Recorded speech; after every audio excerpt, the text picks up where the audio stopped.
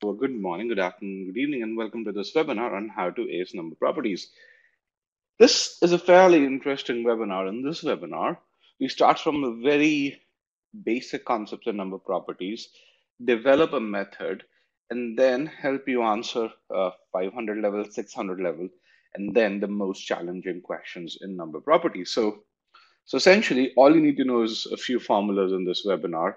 And if you have a fairly good idea of those formulas, we can help you use those formulas and apply them to the most challenging questions. And to make sure that you have a basic level of familiarity with number properties, we did send 2 video lessons your way, which were on primes.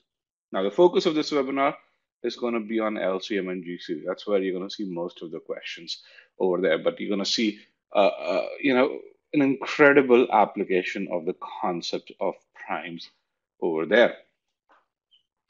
If you've not gone through these video lessons, I would recommend that you go through them. They are a part of your free trial. You can go through them by just logging into your e-GMAT account. If you're a paid student, of course, you can go to the number properties course and access these concepts as well.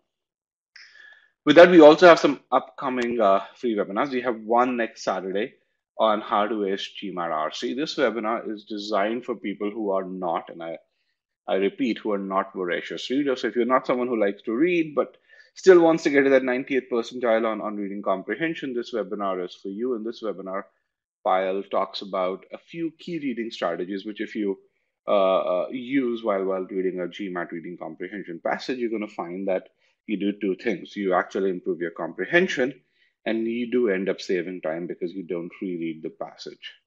This webinar is next Saturday on August 24th at 7 a.m. Pacific. With that, this is a fairly well-attended webinar, and to make sure that that we understand this group as a whole, we ask a couple of leading questions. The first one is, when do you plan to take the test? The second one is, what is your target GMAT score? Let's get those responses in here.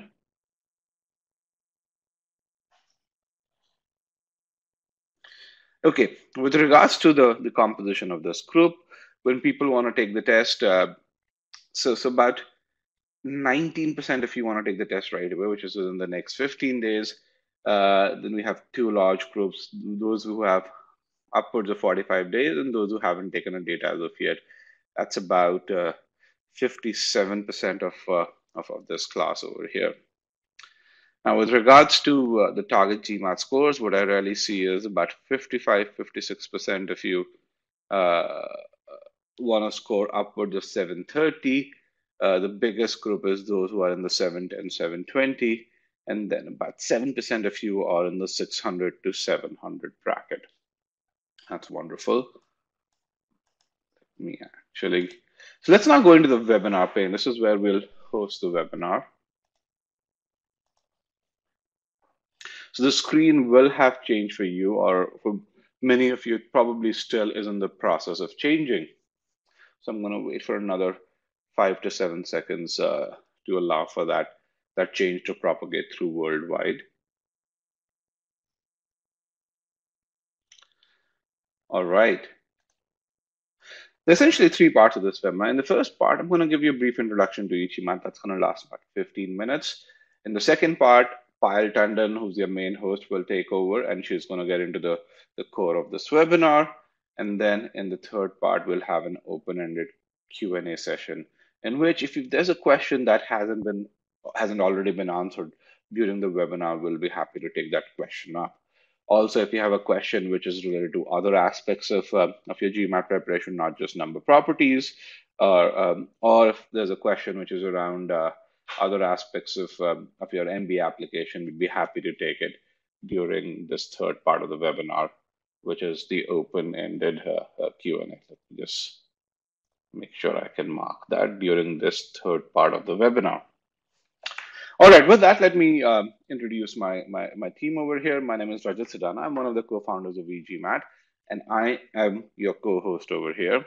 Your main host today would be Payal Tandon. Payal is the other co-founder of e-GMAT. She's also a GMAT Club's top-rated instructor. Supporting us during this webinar, we have 2 folks. We have Ashutosh Mishra, who's a quant subject matter expert. and Manas, who's a GMAT strategy expert. Both of them will ensure that any question that you have during this webinar gets answered. So with that, let's start the first part of this webinar, which is an introduction to e-GMAT. So early on, I asked this question, which is, hey, what's your target GMAT score? And we saw about 55% of you wanted a score of 730 or higher. And in fact, about 35% of you were in that, or upwards of 35% of you were in that 710, 720 bracket. So while that may be the case, statistically, only 6% of the people get to that score of 720 or higher. And this is despite the fact that these schools continue to demand higher and higher median GMAT scores. So what is it that people who get to these scores do? A good percentage of them actually use e-GMAT. Why do we say that? When you look at the key stats on major forums, one is the number of verified reviews. The second is the number of success stories. What you're going to find is that e-GMAT gets mentioned more times than do other major test prep companies. And some of these stats are cumulative. For example, this one's over the last few years or so. This one's just over the last 12 months.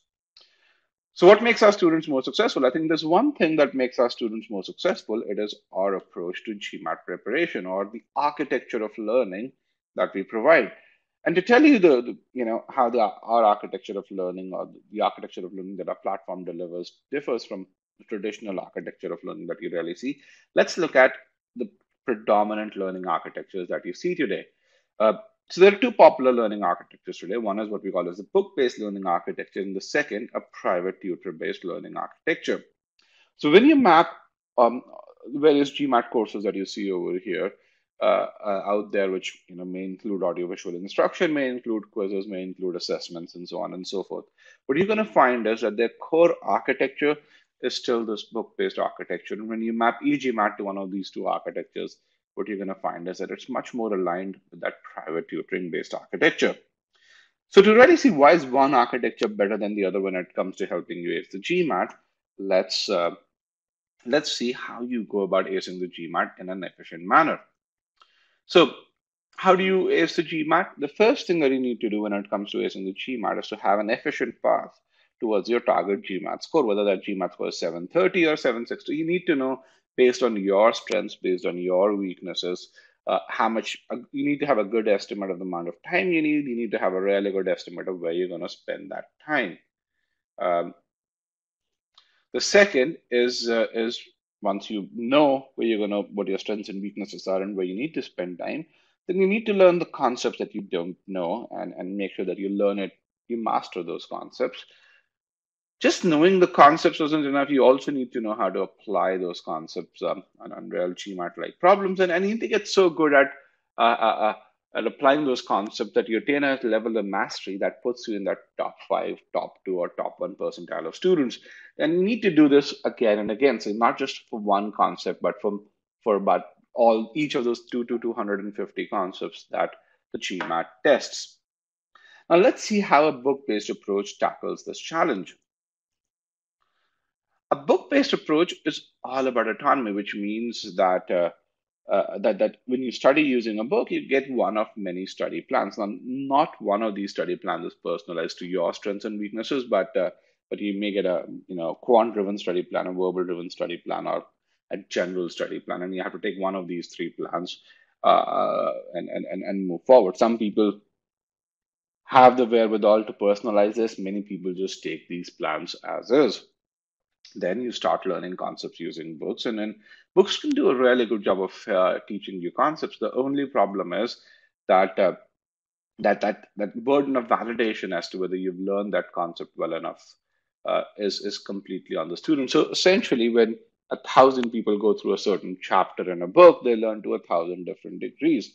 A book would not tell those folks how many of them have actually crossed the threshold when it comes to that level of understanding. One area where books don't do as great a job, in my opinion, is helping you learn how to apply those concepts. Just the very static nature of the book is not very well suited to telling you, hey, well, while approaching a problem, this is what you do in step 1, this is what you do in step 2, step 3, and so on and so forth. And so, people who resort to studying using books They resort to solving hundreds and hundreds of questions on various forums, and some people actually do master application, but those are the exception and not the norm. And when it comes to evaluation of mastery, the book-based approach typically provides mock tests as the only means of evaluation of mastery. And like the application of concepts, people who resort to that book-based approach take tens of mock tests, and essentially, that evaluation of mastery process is fairly cumbersome, and it's challenged by the fact that when it comes to evaluating the mock test itself, that onus most of the time is completely on the student. How does a private tutoring architecture solve this problem? When you work with a good private tutor, the first thing that a good private tutor would do is help create a personalized study plan, and that study plan would ensure that you evaluate your strengths, you understand your weaknesses, and then you allocate an appropriate amount of time to your strengths and weaknesses, and also you also get a good estimate of how much time do you need to ace the test? Some people need 70 hours, others need 200 hours. And in this step, you do that evaluation and figure that out. Then a good private tutor would teach you concepts and constantly evaluate your ability to absorb that concept and give you feedback on the same. One area where a private tutoring architecture outperforms the book-based architecture is when it comes to teaching you how to apply those concepts. Why? Because a good private tutor will tell you what you need to do in step one, what do you need to do in step two, step three, and so on and so forth. And if you falter while solving, a good private tutor will also tell you the step in which you falter. And again, as you're solving questions, a good private tutor will evaluate your extent of mastery that you've attained, and then at an appropriate time will tell you now it's time to move on from one area to the other, whether it's moving from number properties to algebra or sentence correction to critical reasoning. So what's the difference? Essentially, while you're learning the same concepts in both these approaches, the extent of application, the extent of feedback, the extent of personalization is a lot more in private tutor-based approach.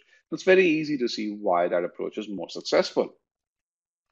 So let's see, why do we say that most of these other courses out there are built around this book-based approach, whereas e-GMAT's built around this private tutoring-based architecture. We're going to really map the solutions provided on each of these steps.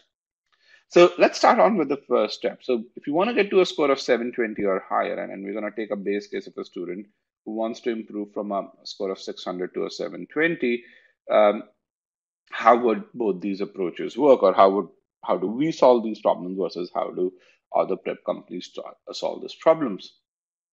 So how do you go about doing this? The first thing, and forgive me for the jumble up over here, but essentially, if you want to create a personalized study plan, you need to define your starting abilities. You need to then define how would you get to your target score, and then you need to personalize your course.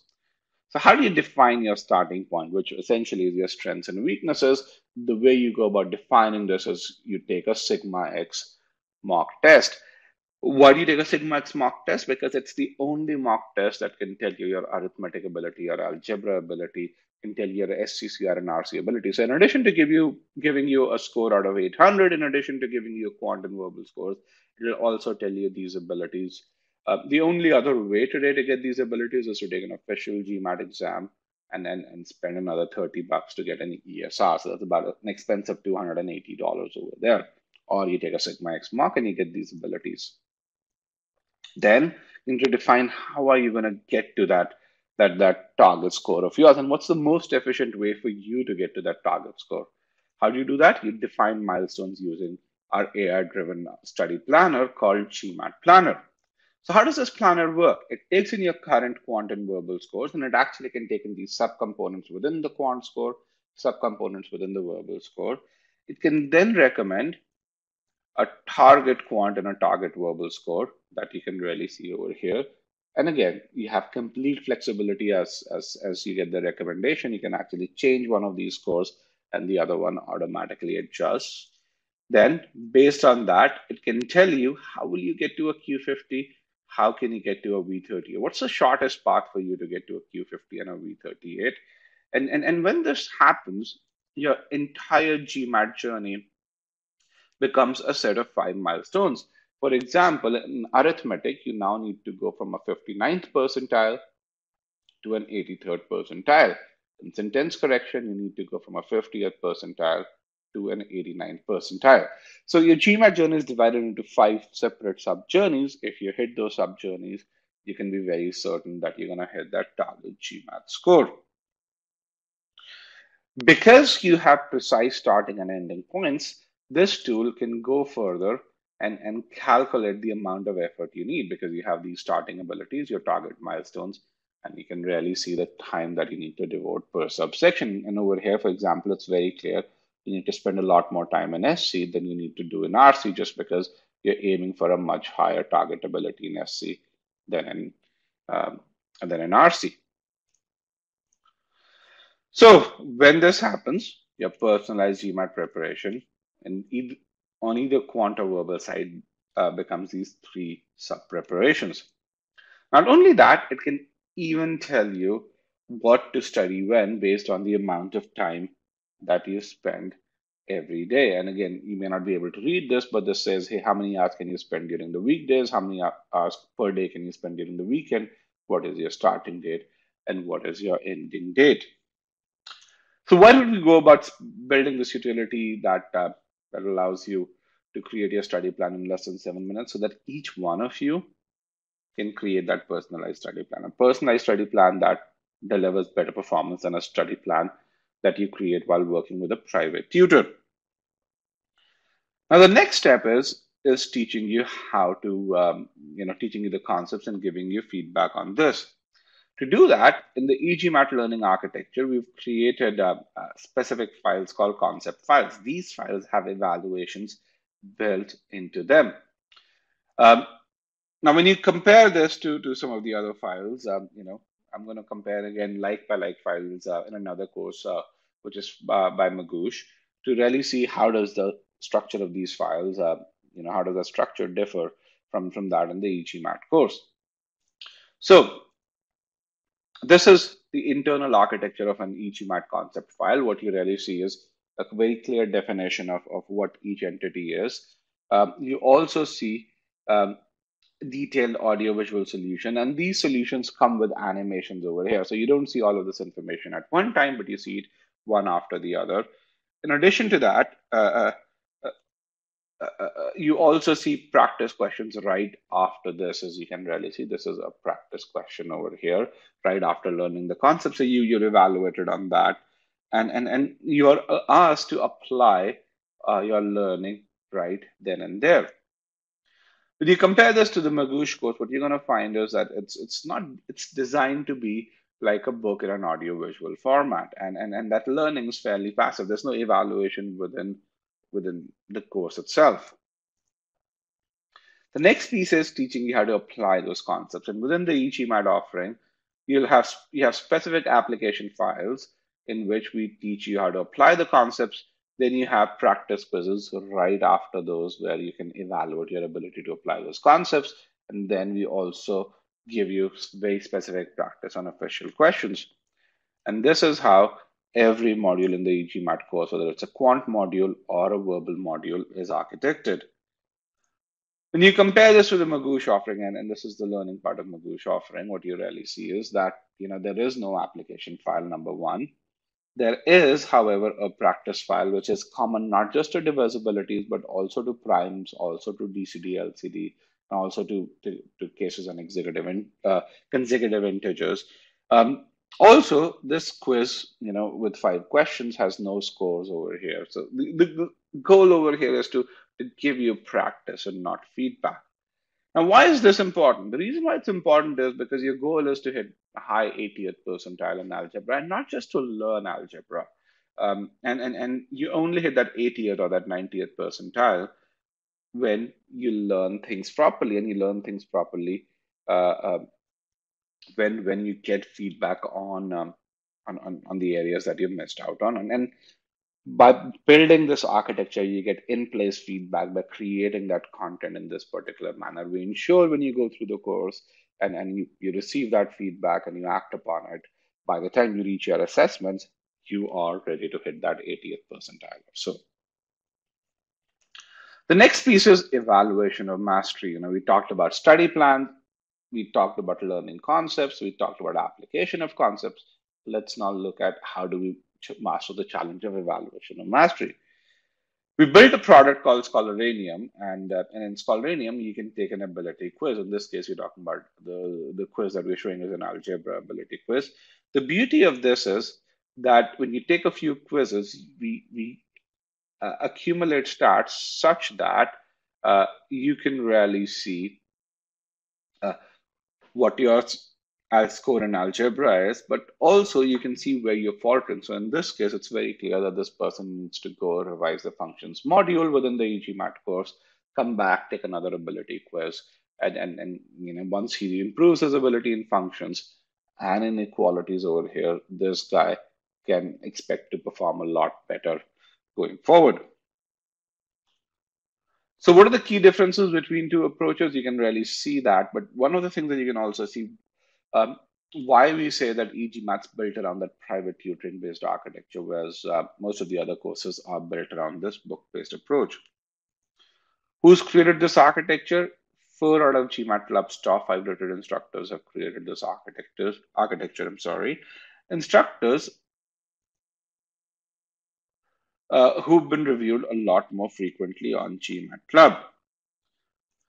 So while only 6% of the people get to that score of 720 or higher, a good number, you can see why we say a good number of them do use e-GMAT and why people are more successful with it. With that, I've come to the end of the first part of my introduction. If you want to stay updated with all things e-GMAT, if you want to get invites to our future webinars or read articles on stuff going on in the B School and MBA world, you're welcome to connect with me on my LinkedIn. I have upwards of 12,000 students connected with me on my LinkedIn. Most of these students also are studying at other top B schools. If you want to connect with alumni at other top B schools, this would be an excellent way to do so. With that, I've come to the end of the first part of this webinar. I will now invite Payal Tandon, who's GMAT Club's top rated instructor, and also the other co-founder of e-GMAT, to start the second part of this webinar.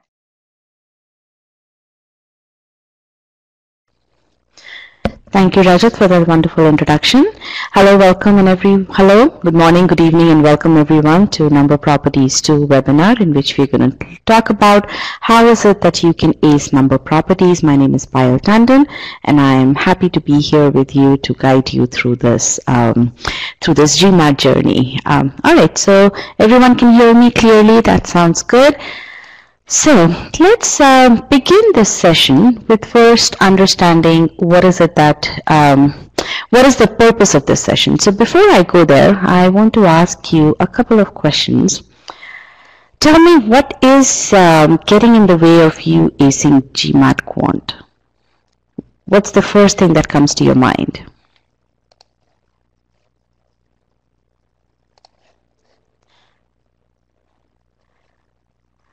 All right, let's get some more responses going here.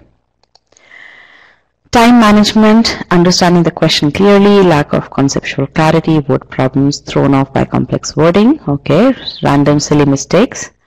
Okay. Careless mistakes. Now, when you say time management, what do you mean exactly? Do you mean that you don't have enough time to solve questions? I mean, how much longer do you take on a per question basis? Pressure of maintaining time. Okay. All right. Now tell me one thing. How many of you are targeting a score above above Q48? So how many of you are targeting a score of Q49 or 50 or 51? Okay. Almost everyone, 90% of the class. Okay. All right. Sounds good. Now, what we're going to do in this session is my main intent over here is to make sure that you understand what is the key to acing GMAT Quant. And by that, there are two most important things. One is sound understanding of basics, which is your conceptual understanding, and the other is having that step-by-step method to solve questions. Okay, how many of you here today believe that they do have a structured approach to solving quant questions? And I know this may be a very subjective question, because what do you call as a structured approach? Okay, but what I see over here is that more than 75% of the class does not have a structured approach to solving quant questions, and that is a very, very important thing. So again, both of these things are absolutely critical. If you are targeting a score of even Q48, Q49, Q50, you really need to have that absolute crystal clear understanding of concepts, and what I call that is 200% clarity in concepts. 100% is not enough. It should be 200%, and I'll tell you what I mean by that as we go through this session. Okay, so those are the two things that we're going to do. Now, how are we going to progress through the session? I want to first tell you what is it that we are targeting. Okay, as majority of you, 90% of the class is targeting a score above Q48.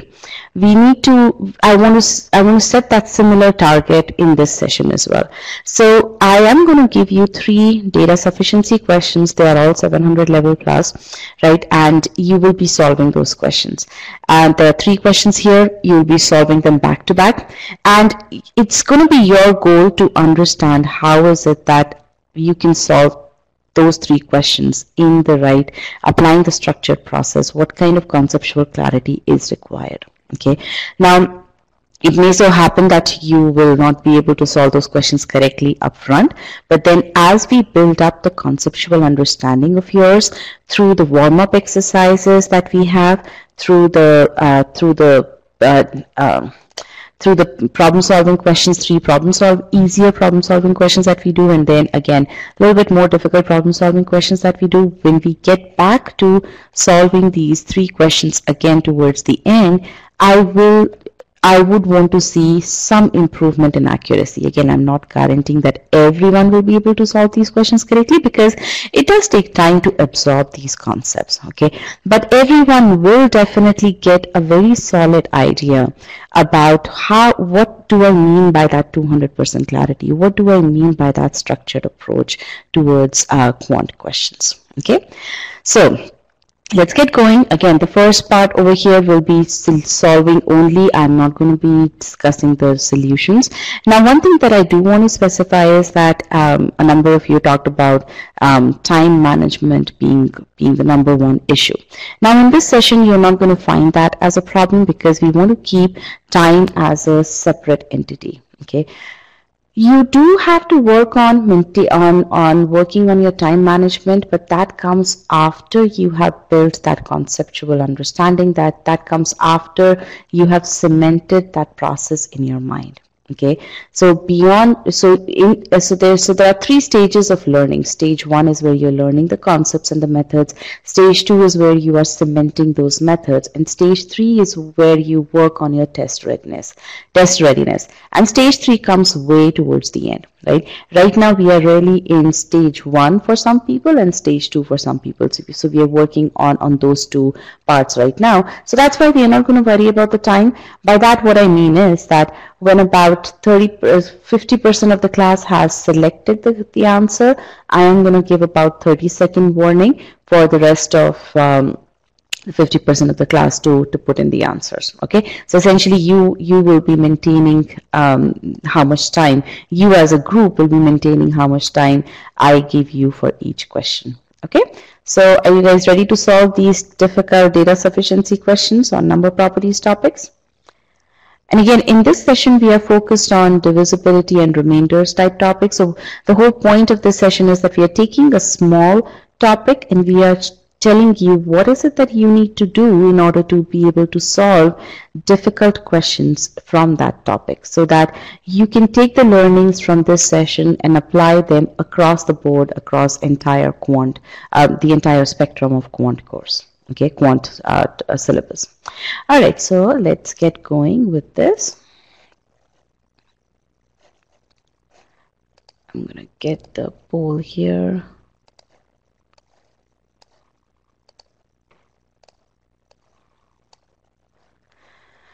Alright, can everyone please click on still solving?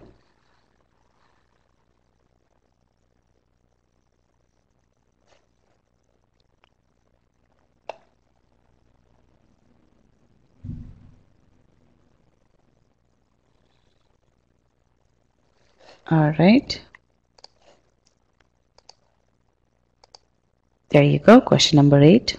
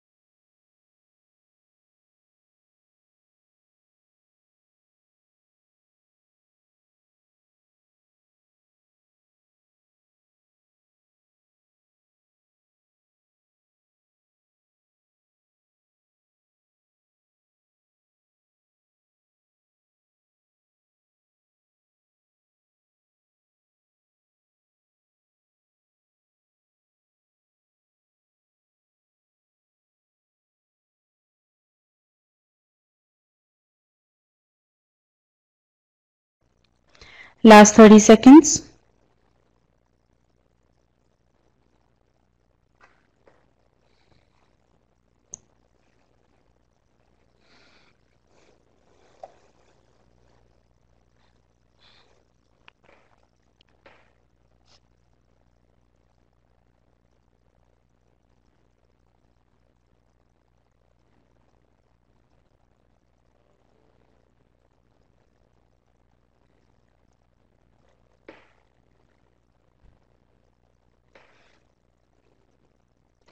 Alright, I'm going to end this poll now. Before I give you the next question, I do want to ask this question here, and just bear with me for a second. I want to know, how confident are you of your response?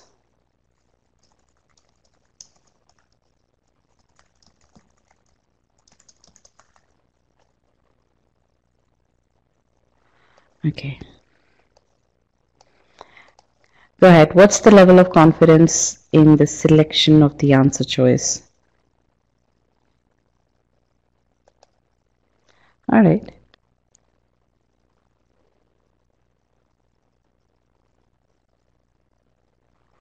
Good.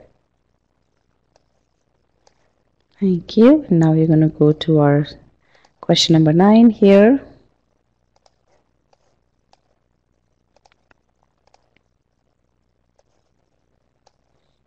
Okay, let's click on still solving, please.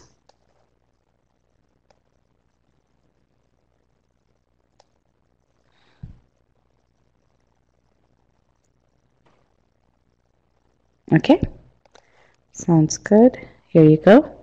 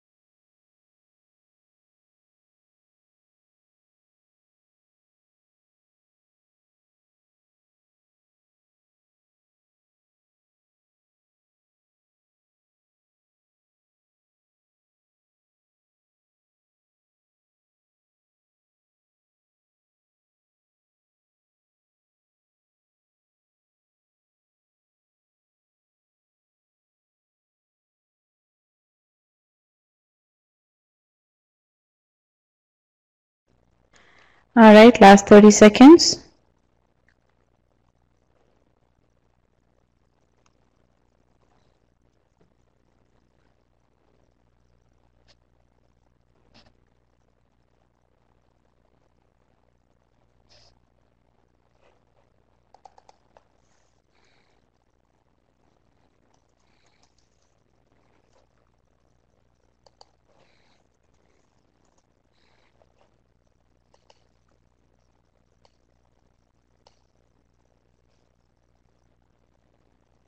All right, I'm going to end the poll now.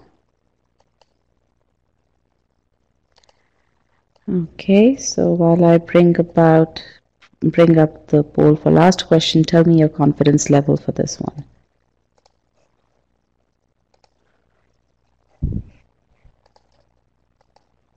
Interesting. So in this case, 50% of the class, about 50% of the class is not confident, and there's hardly anyone, very few people are absolutely confident. Okay, sounds good. Let's look at question number 10 now, and let's click on still solving.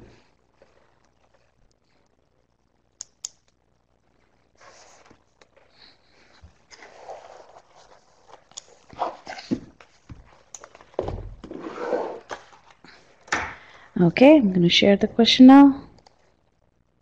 Here you go.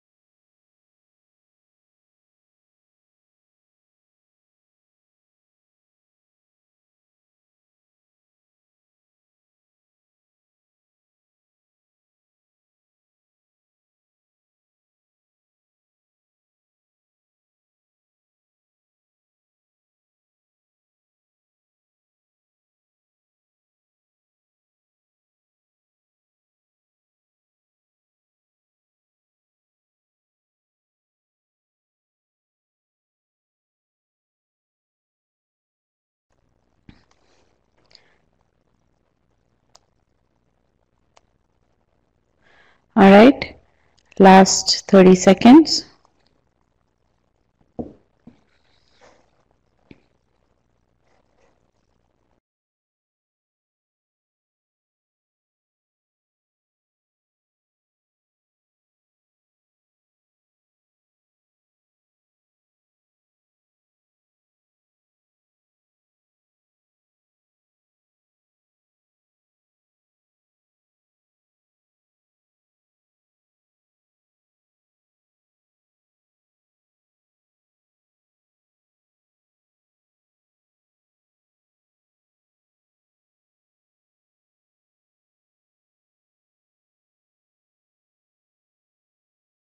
All right, I'm going to end the poll now. And let's check your confidence level for this question. Go ahead.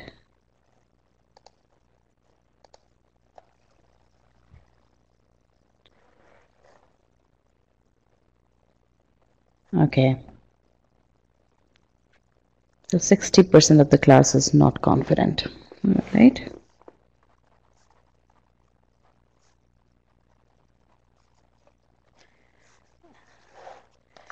Okay, sounds good. So how were these three questions?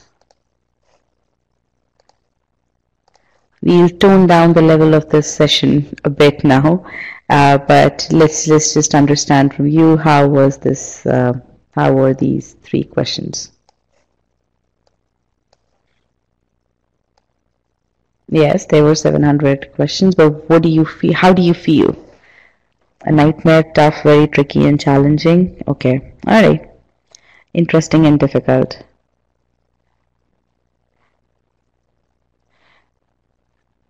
Pretty challenging, but could be tackled with a bit of thought. Now, all of these are GMAT level questions. So I don't want you to disregard these questions thinking that these are not GMAT level questions. So good. And when we get to the solution, you will understand why I'm saying what I'm saying. All right, so let's now get to the warm-up section. We all know what our goal is. Our goal is to be able to solve such questions properly, right? So let's now get to our journey to getting to that goal. Okay. So what we're going to do in this warm-up section is we're going to talk about some basic questions on divisibility and remainders. I'm going to give you feedback on your current conceptual knowledge based on your performance on these warm-up questions. And then again, I'm not going to be going through the detailed solutions of these questions. Again, the whole point of this warm-up section is to make sure that you have the right kind of conceptual knowledge, right, and give you feedback on that conceptual knowledge. Okay, so let's get going here. Again, you will be solving questions, but again, these are going to be easier questions, much easier questions. So let's click on still solving.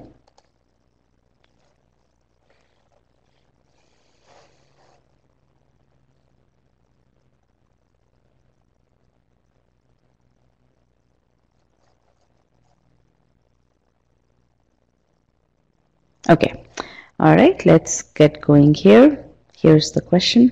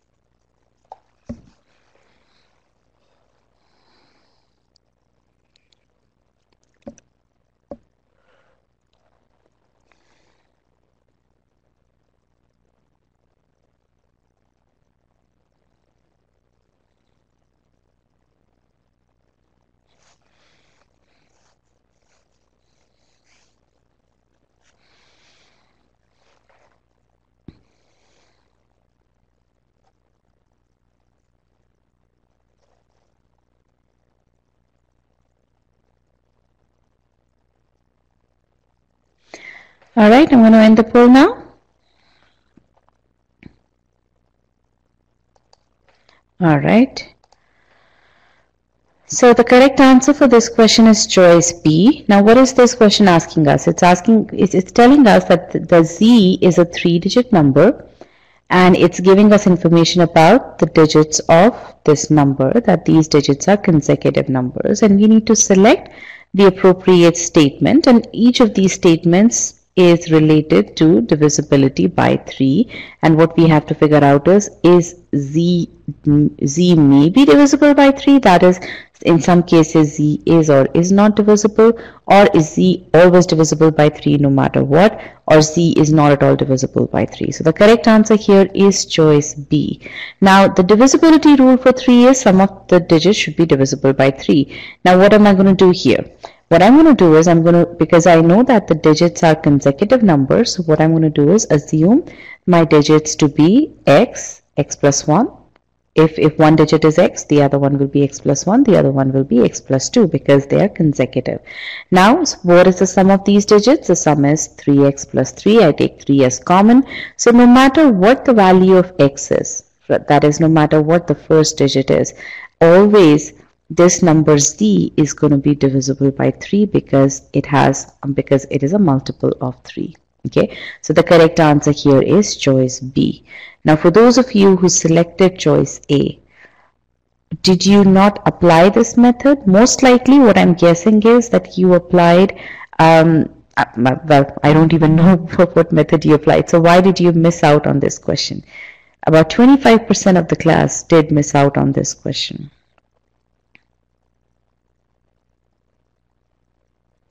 So tell me, where did you falter?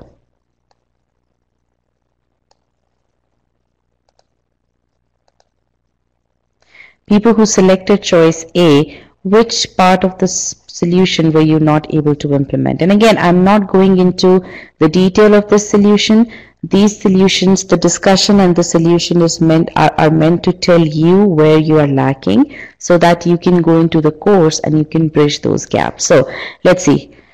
Tested cases but did not test for divisibility. Okay, not sure what you mean by that. The question is about divisibility. Did not use proper method. Okay, and then missed consecutive number text. Okay, well, so you didn't read the question. So again, that is a very, very important thing. You need to read the question.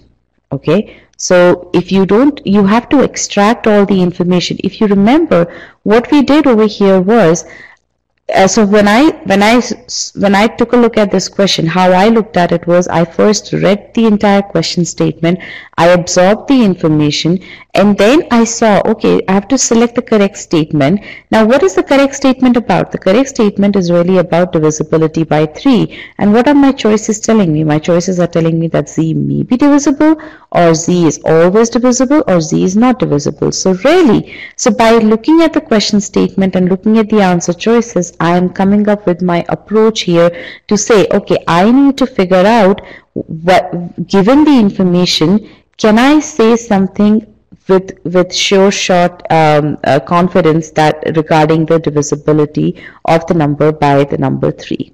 Okay, now what you are, okay, so wrote n plus, okay, so again, I hope that all of you do understand where you faltered. Okay, it's, you have to make sure, don't disregard this as a silly mistake, because none of the reasons that you mentioned over here amount to being silly mistakes. Okay, these are, you have to get to the bottom of why is it that you made these mistakes.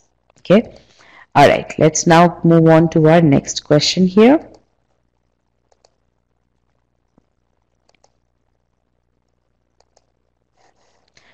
Okay, let me first, okay, click on still solving, please.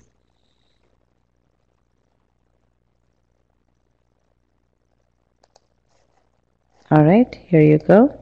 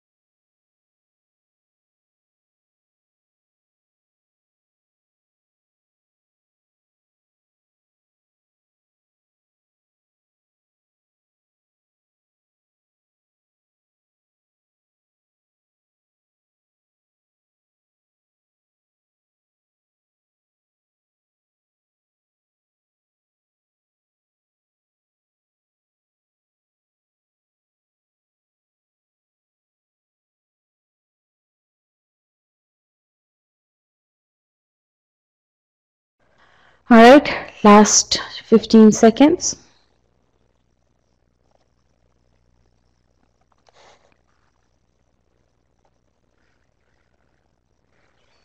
Okay, I'm going to end the poll now. I will get to this question, but let me first answer one doubt that a couple of students have asked for the previous question. Now, the doubt that these students are asking is that what we have done is we've taken the sum of digits, but we haven't really added up the three, haven't really come up with the three numbers. So what they're saying is that the solution should have been 100x plus 10x plus 1 plus x plus 2, and we should have added those numbers to get to the answer. Now, you guys are also right, but what you are doing is you're coming up with the number and you're dividing that entire number by 3 to see if that number is divisible by 3 or not. What we are doing is we are doing the divisibility test. Now, this divisibility test, wherein we simply take sum of digits and divide them by 3 to see if the sum of digits are divisible by, if the number is divisible by 3, is actually derived from that same mechanism that you are talking about. So if you go through, and this is discussed in detail in our concept file regarding divisibility by numbers. So definitely go through that concept file, because we talk about how is it that you arrive at the divisibility rule. Okay, so you guys are right, but then again in the test you need to be utilizing these divisibility rules and not going the long route of actually coming up with the exact number and then dividing that number by 3. And that's what so the conceptual understanding that you need to have is that you need to understand what the divisibility rules of numbers are. Okay, so I hope that clarifies your doubt, because a couple of students asked that doubt. That's the reason why I wanted to clarify that. Okay, so now let's come to this question over here. Question number 4. Again, similar question, but the approach is going to be based on the divisibility rule of the number 4. Okay, we will not. So how many of you actually applied the same method? That is, you took the numbers as x, x plus 1, x plus 2, x plus 3. How many of you did that? Okay, now that will not work here. Why? Because the divisibility rule of 4 does not link with the sum of digits of the number. That method worked, assuming the digits as x, x plus 1, x plus 2, x plus 3. That approach worked for previous question, because in the previous question we knew that the sum of digits of the number need to be divisible by 3 for the entire number to be divisible by 3. Right? And that's the reason why we then took the numbers as x, x plus 1, x plus 2, x plus 3. Here we have a 4-digit. We need to figure out the divisibility by the number 4. Now, what is the divisibility rule by number 4? It is that the last 2 digits should be divisible by 4. Okay. Now, how do we do that? What do we do over here is we consider certain cases here. Now, last 2 digits divisible by 4. Now, last 2 digits, if the digits are consecutive numbers, can be odd, right, and can be even, right? So you have to consider those cases. Now, why are we considering the cases of even odd? Because 4 is an even number, right? So we can now split the entire spectrum of numbers into those categories here. That's into even and odd categories, right? So we could have an example of 2, 3, 4, 5 over here, consecutive numbers, but again z is odd, so it's not divisible by 4. So you already have a case in which z is not divisible by 4. Now, there are other cases in which z can be an even number. Now, in even number also you have different cases. You have the cases such that the last 2 digits are divisible by 4. For example, 3, 4, 5, 6, here 56 is divisible by 4. Or you may have cases in which the last 2 digits are not divisible by 4. For example, 1, 2, 3, 4. 34 is not divisible by 4. So really, you have certain cases in which z is not divisible by 4. And you have certain cases in which z is definitely divisible by 4. Which means that the correct answer is choice A. That is, z may be divisible by 4. So less than half of the class selected this choice as the correct answer. Now, where did you guys falter? For those of you, first of all, my question is, for those of you who selected choice A, did you approach it in this manner? Did you consider these cases of z being odd, z being even, and then in even as well, there being 2 different cases? Okay, so not everyone used that method.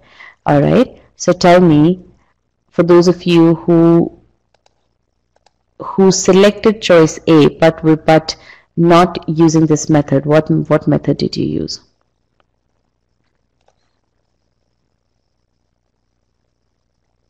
Last question approach, and that would not have worked. Hit and trial. Okay. All right. Now let me ask questions. Let me ask those students, more than 50% of the class, that did not select the correct answer.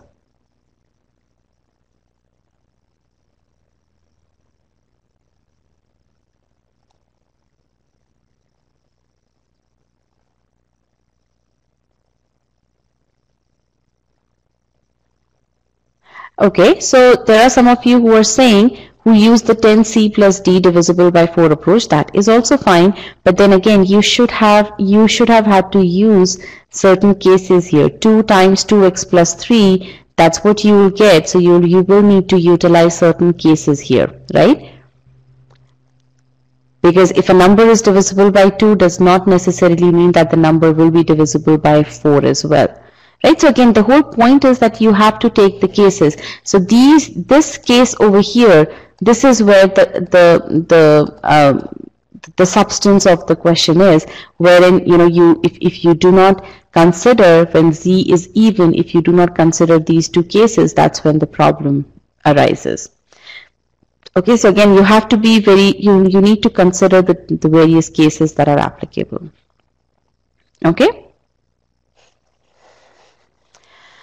All right, so now let's move on to our next question here.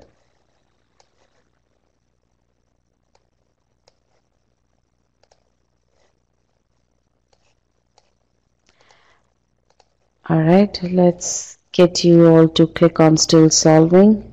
Well, let me give you, no, sorry, this one has 4 answer choices. Let me give you the right poll. Yeah, now click on still solving.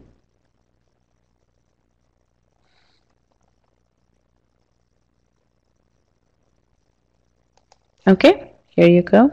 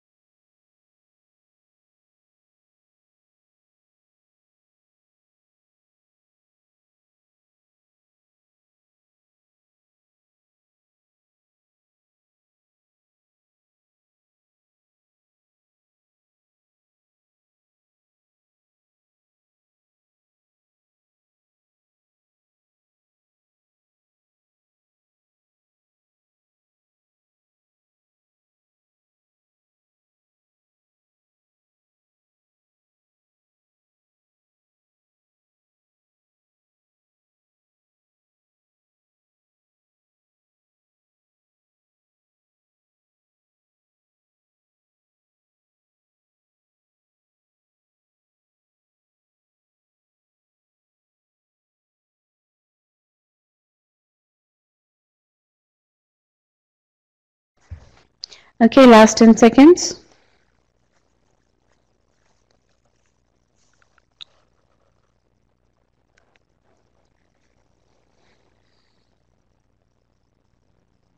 All right, I'm going to end the poll now.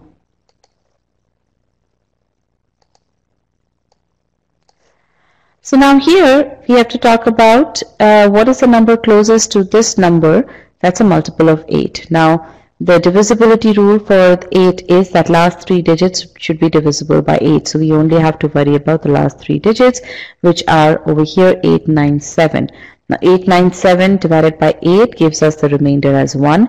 So the closest number to this number that is divisible by 8 will be 896, so that when you divide 896 by 8, the remainder is 0. Okay, so very straightforward question. I believe even the ones who were not able to select the answer choice would have been able to get to the answer here if I'd given a little bit more time. Okay, so now we're going to switch gears a bit and we'll get into remainders. So let's get going there. Here, let me open up the poll. Can you please click on still solving?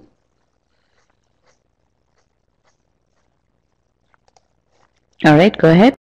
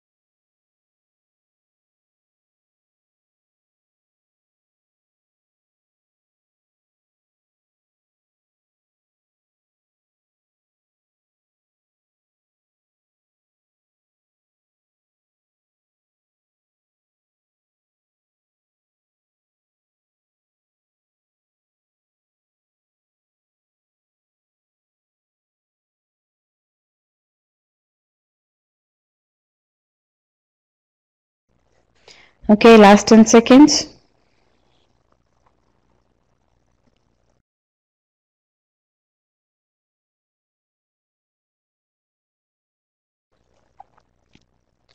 All right, I'm going to end the poll now.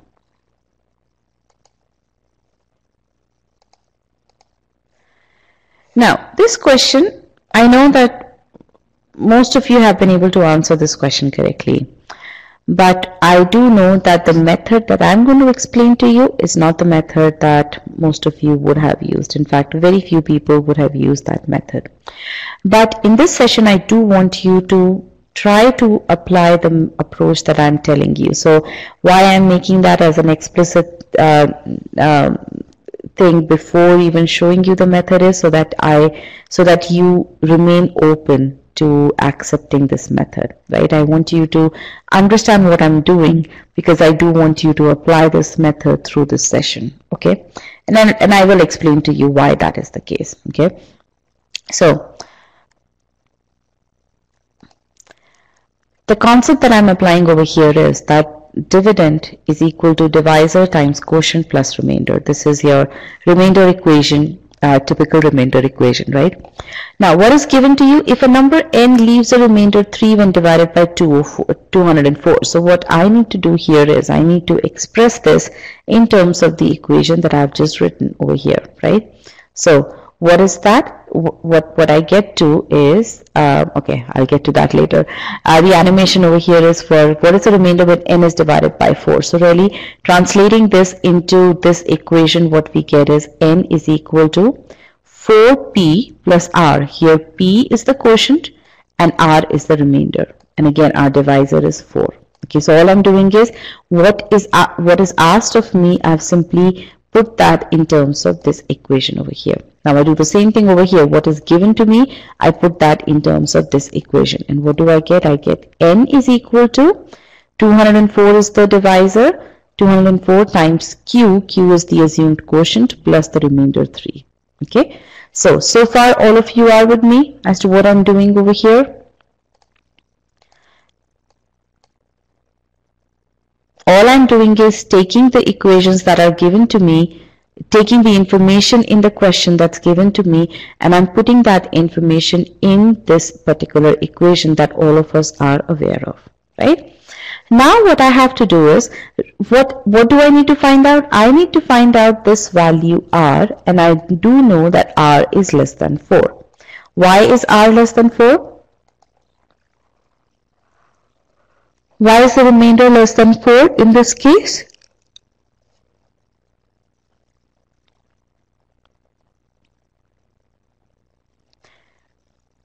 Remainder is always less than the divisor, absolutely, because we are dividing by 4. Absolutely. Good. Good. Very nice. Okay.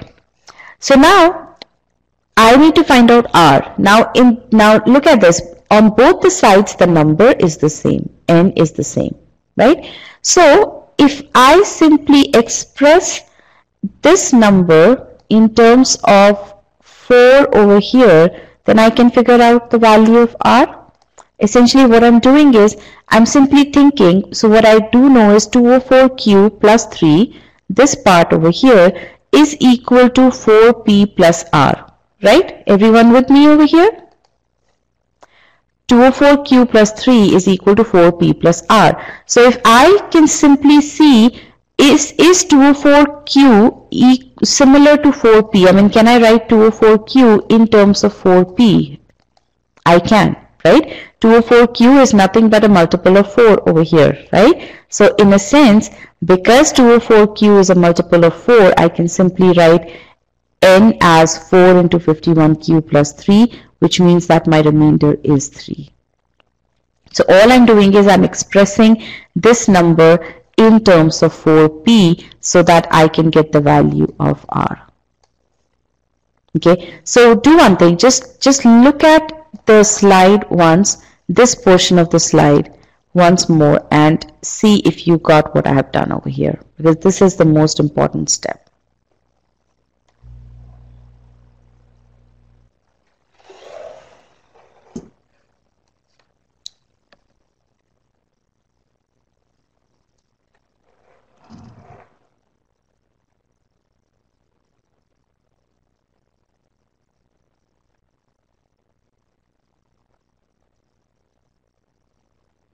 Okay, so all of you got it?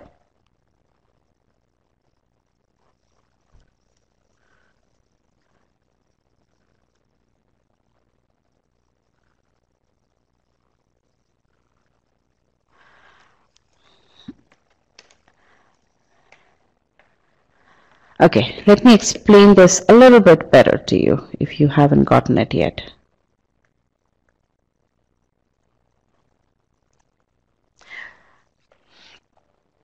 Because again, this is important. All right, so what do I have over here is, this is the number n here, this is also the number n, right? So what I have is, okay, I'm trying to write this down.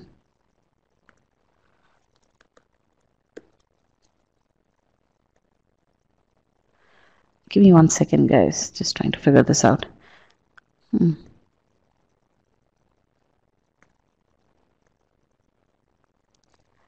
some reason this is very, very dim. Yeah, so 204 Q plus 3 is equal to 4P plus R, right? Now, if I can express this number in terms of this, then R will be, so again over here, Q and P are quotients, right? And 4 is the multiple here, and 204 is the multiple here. So if I can figure out if 204 can be expressed in terms of multiple of 4, then I can basically figure out what the non-multiple of 4 value will be, right? So that's what I'm doing, and in this case 204Q happens to be a multiple of 4. So essentially this number is already of the form 4P, so whatever is the remaining number, so R is actually equal to 3. Okay, so that's what I'm doing over here, and that's why the remainder is 3. Now again, you would have been able to solve this question in your own way, in which you would have divided, you would have figured out what the value of n is, and then you would have divided n by 4.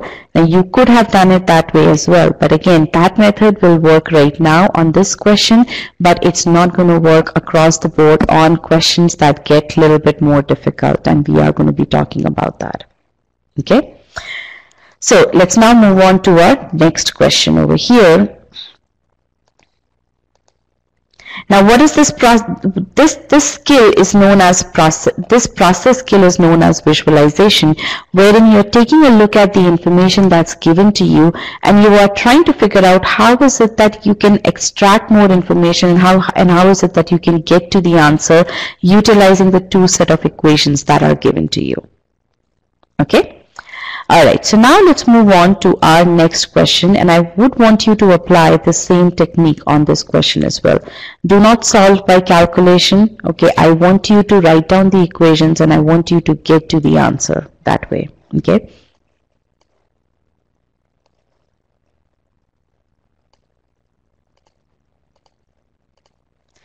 Alright, go ahead.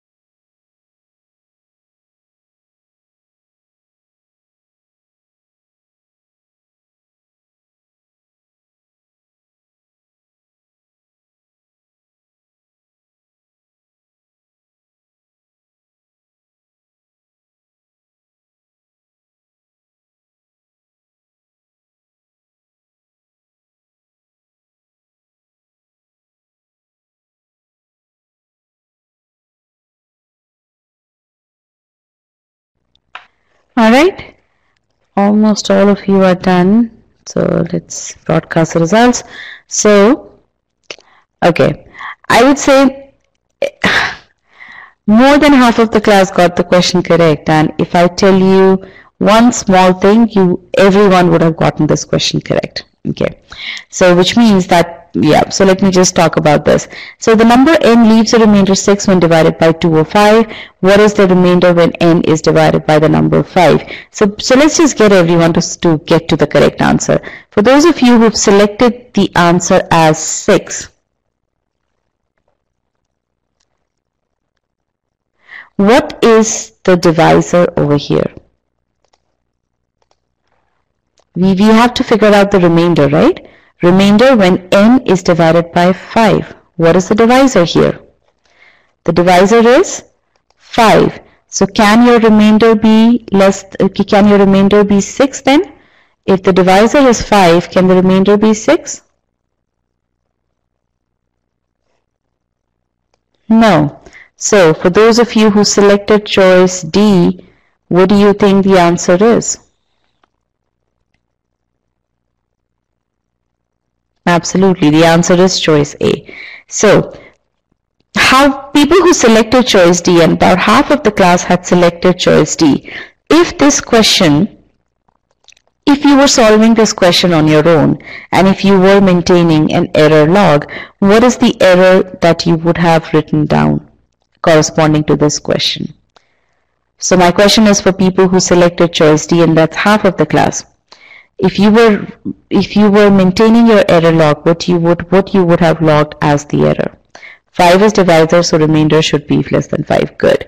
Remainder is less than divisor. Absolutely. Absolutely. I'm glad that none of you is saying that it was a silly mistake. Oh, I remembered that remainder. So, oh, I just missed out on a small point. Good. Very nice. Very nice. All right. So now let me figure out, how did you solve this question? How many of you did the calculation here?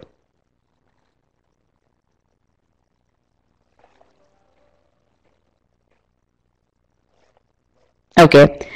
How many of you solved the method that I had used for question number 4?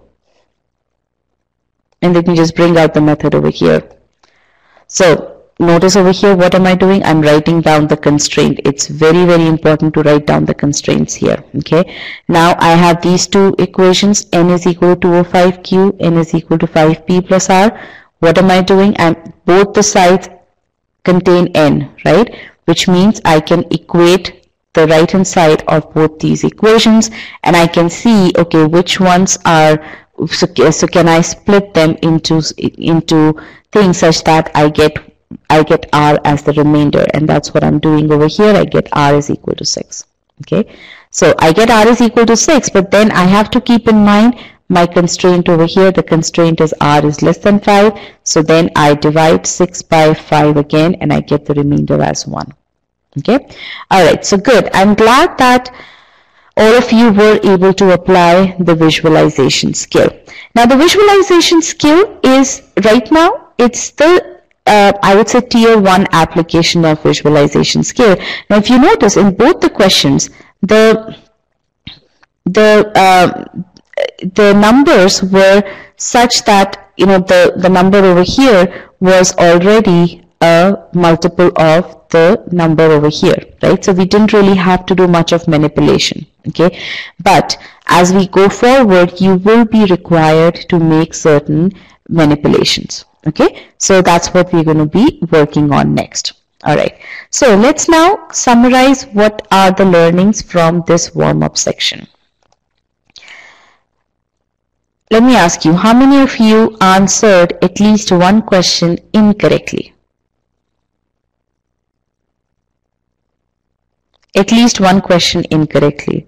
In a sense, what I'm asking is that people who were able to answer all 5 questions correctly, click on no. People who were not able to answer all 5 questions correctly, click on yes. Okay. So my feedback to you is, okay, about 80% of the class was not able to get 100% score in these 5 questions. So my feedback to you is, you need to get that to 100% clarity in concepts. Be very, very critical of yourself. Okay. take a look at the questions that you did not get right. Okay, because these warm-up questions are things that you should know, you should be able to solve without even thinking much through it. Okay, right? So you need to get to that level of clarity in your concepts. Okay, now, and this is precisely what I mean by this 200% clarity. When I say 200% clarity, I don't just mean that you need to know the divisibility rule of 3, that you need to know the divisibility rule of 4. This 200% clarity also indicates that you need to be able to apply those concepts in order to solve easy questions. Okay, now an easy question is not going to simply have you apply the divisibility rule of 3 without any manipulation, without any thinking through. Okay, and that is where that 200% clarity is required. Okay, so all of you understand what do I mean by 200% clarity? Okay, good.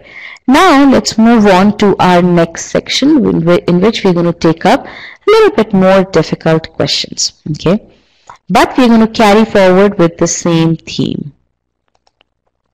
Here's the question. And again, you'll notice that this also has similar theme of remainder equation. And let me get you the poll here. Give me 1 second, guys. I don't want you to start solving the question. Here it is. Yes.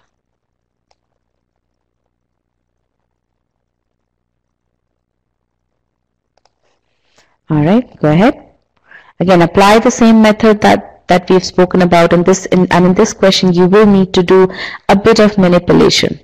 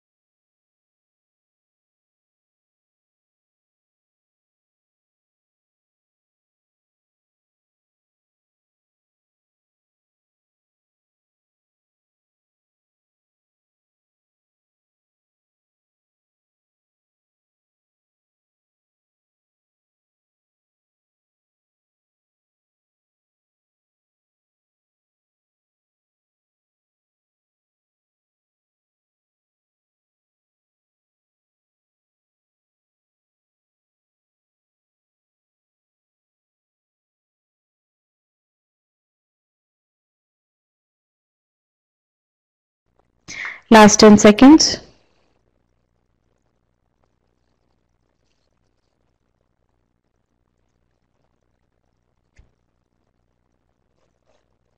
All right, I'm going to end the poll.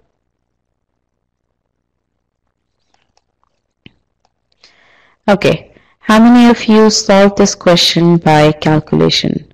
That is, you figured out what the value of m is and then you divided that by 15. Okay, now while that method works absolutely fine for this question is an easier question. I do want you to, so it's okay for you to solve this question in this manner in the exam. It's absolutely fine. But I want you to make sure that you know how to approach such visualization, how to build your visualization skills. And building of such process skills starts with solving easier questions so that you are equipped to apply these visualization skills on difficult questions. So let me tell you what I mean by that. Okay. So the correct answer here is choice C. 6 is the answer. So again, what we need to figure out is what is the remainder when m is divided by 15. So 15 is our divisor, and we have to find out this remainder.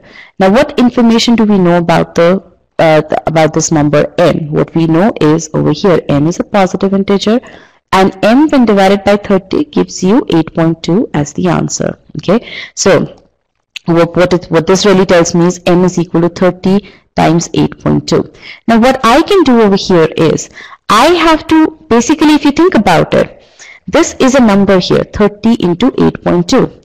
If somehow I can write this number such that term A is multiple of 15, okay, and the other term is not a multiple of 15, okay.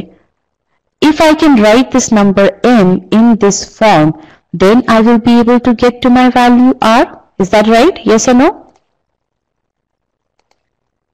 Is it clear as to what I'm trying to do here? I have been given some information about n here, okay, and I already noticed that that this 30 is a multiple of 15. Now somehow if I can express this number here, this singular number here, into two terms such that one term is a multiple of 15 and the other term is not a multiple of 15, then I can get to my remainder, okay. That is what I will try to do over here now, okay. And let me erase this here.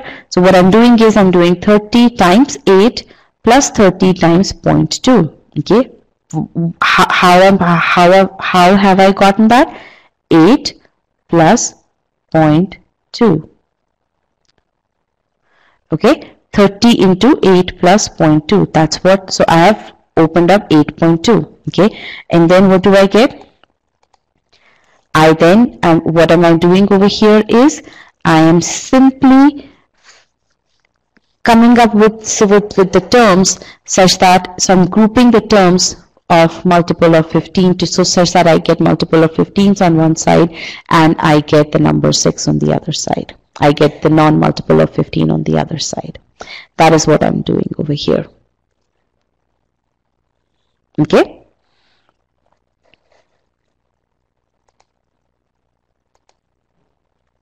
Okay? So the remainder is 6. How many of you get this method here?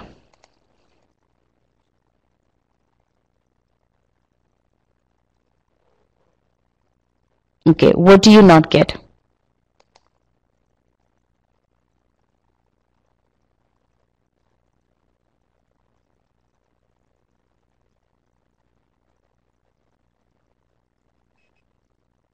How it is done? Little time to comprehend.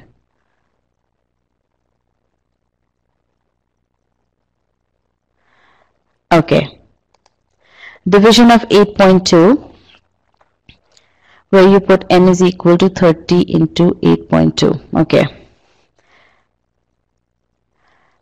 I'm just reading through what is it that you're not able to get over here. So let me see how is it that I can simplify this further for you. Give me 1 second here, guys. Okay.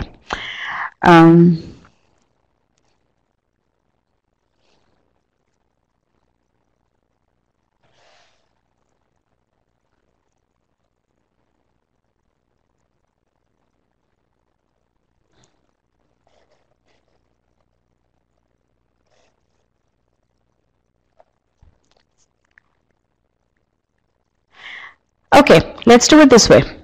30 into 8. Okay. 30 multiplied by 8. How can you write 30? You can write 30 as 15 into 2 into 8. Right? Which is what I'm doing over here.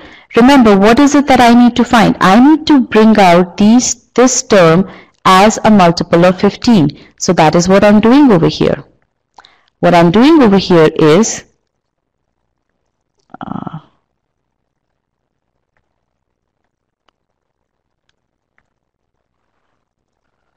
what I'm writing 30 as is 15 times 2, and then I already have 8 over here, okay, and that is what you see over here. And what is 30 times 0.2? 30 times 0.2 is the number 6 here, and that's all. So now I've been able to get 15, I've been able to get one term that's a multiple of 15 and the other term that is not a multiple of 15. So that is what I'm doing. Is this clear now? Again, you just have to take a look at the equations, okay? Good, nice. I can see that the number of people who are clicking on yes has increased.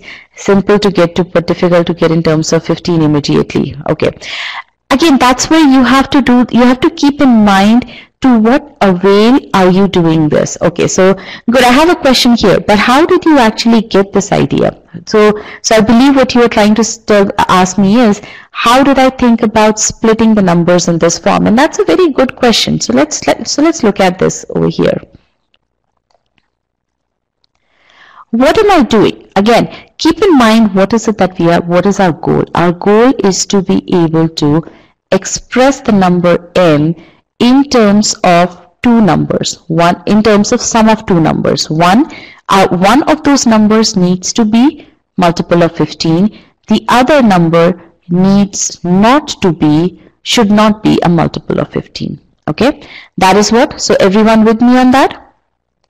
And again, I know that you were able to solve this question correctly, okay?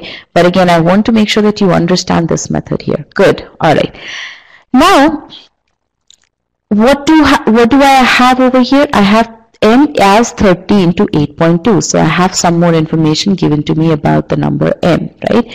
So I already know that 30 is actually a multiple of 15, so that's good for me. So I have numbers that are really my friends here. So the numbers are not really out of so the numbers are not making it difficult for me. The numbers are selected in such manner that they're making it easy for me. So now what I do is, I know 8 is equal to 8.2 is equal to 8 plus 0.2. I know that. Right? So all I'm doing is, okay, 30 times 8 plus 0.2. Let me now split it, because I know that if I have 30 multiplied by some other number, that number would still be a multiple of 15. So that is how I am grouping them, and I am coming up with making sure that I get as many multiples of 15 out of this as possible. And that's what I'm doing over here. So now I get 30 times 8, which is nothing but, so I bring out 15. So I have 2 times 8, and then 30 into 0.2 is 6, which is not a multiple of 15. Okay, so that's how. Okay. All right, so now I think everyone does get an idea. And again, this is a process skill that we are building, visualization process skill. Now again, why am I harping so much on this method? I am not really big on you having just a single method to solve questions, not at all. But I am very big on you developing these process skills. And there are 5 very key process skills that you need to be able to develop. Okay, one is visualization, okay, which is what I'm talking about over here. And as you start to, the visualization process skill that you apply, that you learn in such questions, is also going to be applicable to visualization that you apply in algebra question, or visualization that you apply in word problems questions. Okay, so again, your process skill remains the same, and that's why as you start to build your ability to apply that process skill, your ability to solve other kinds of questions also improves.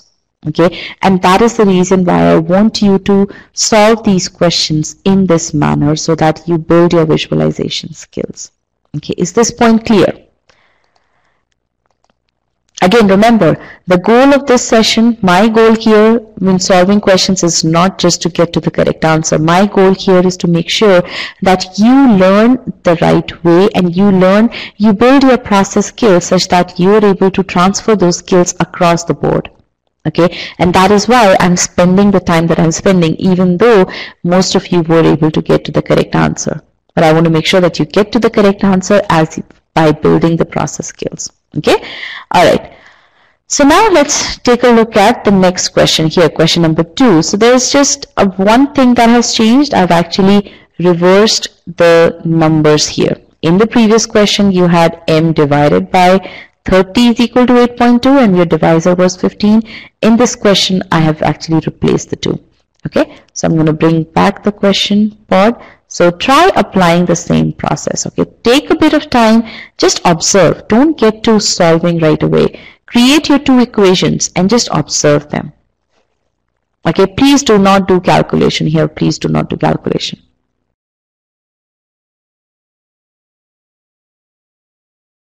What I meant by that was don't solve the question by simply calculating the value of m, because then you will have bypassed the whole process skill building exercise.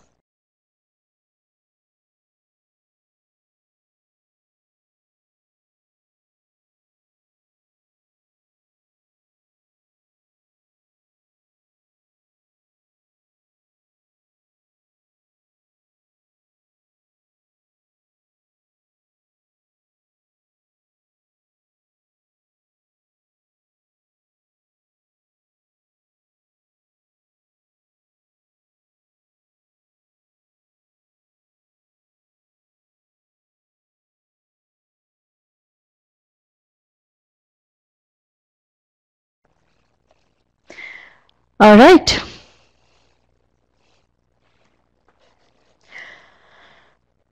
Tell me. So all of you got to the correct answer. Choice C is the correct answer here. A majority of you got to the correct answer.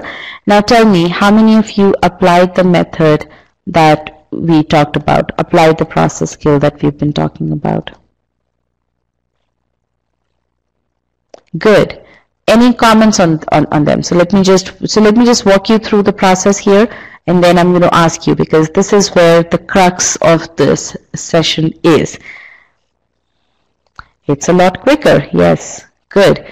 So again, same thing, m is equal to 30p plus r, and when I take a look at this, I have to, what do I need to do? I need to express m in terms of two numbers, sum of two numbers, wherein first number is multiple of 30, the other number is not a multiple of 30. Okay.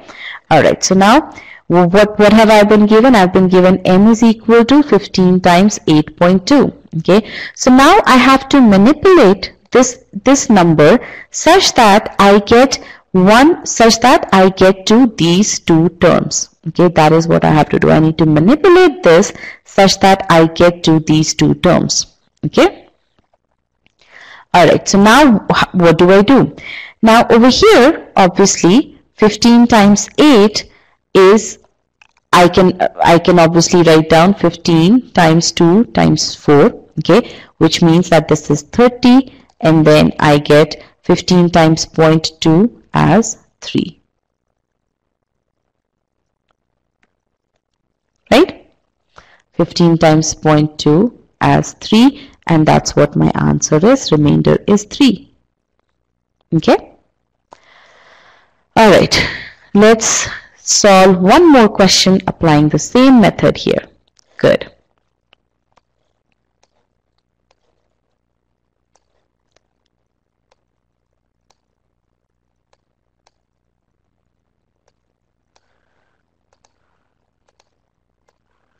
All right, let's go to the next question here.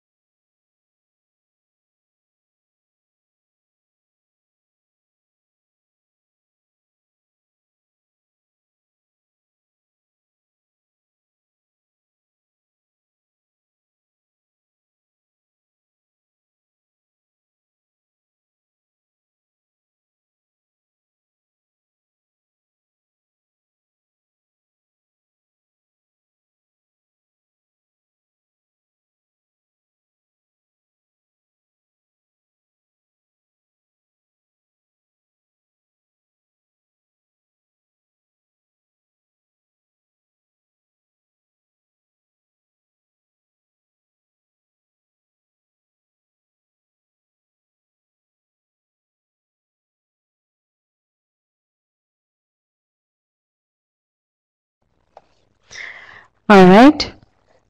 Oh, I was broadcasting the results. Okay, the correct answer is choice E.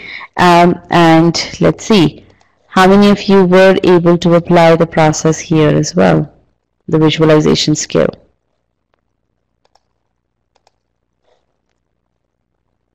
Okay, good.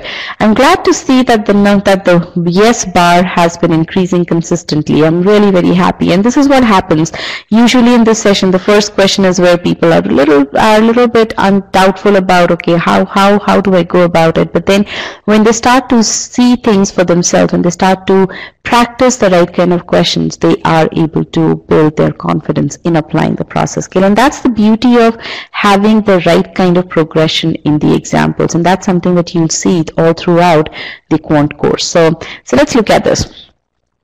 Again, you have m is equal to 30p plus r. Okay, so again you have to get m, you have to express this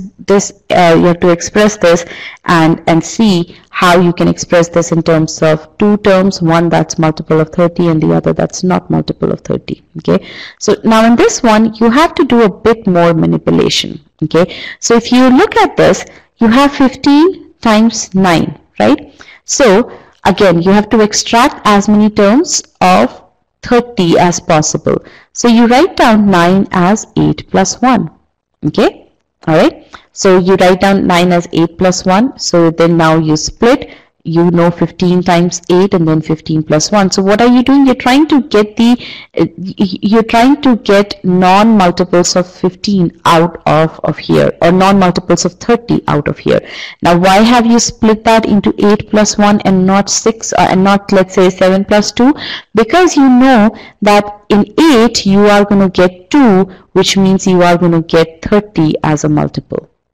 Okay, so that's how you are doing the manipulation. That's the thought process that's going on in your head, because ultimately this is what we are getting at. Okay, all right, and this is what you get. All right, and you're absolutely right. It does take a little bit of time to pivot from the commonly used approach to this approach. I absolutely agree, and that's the reason why I'm not rushing you guys into it.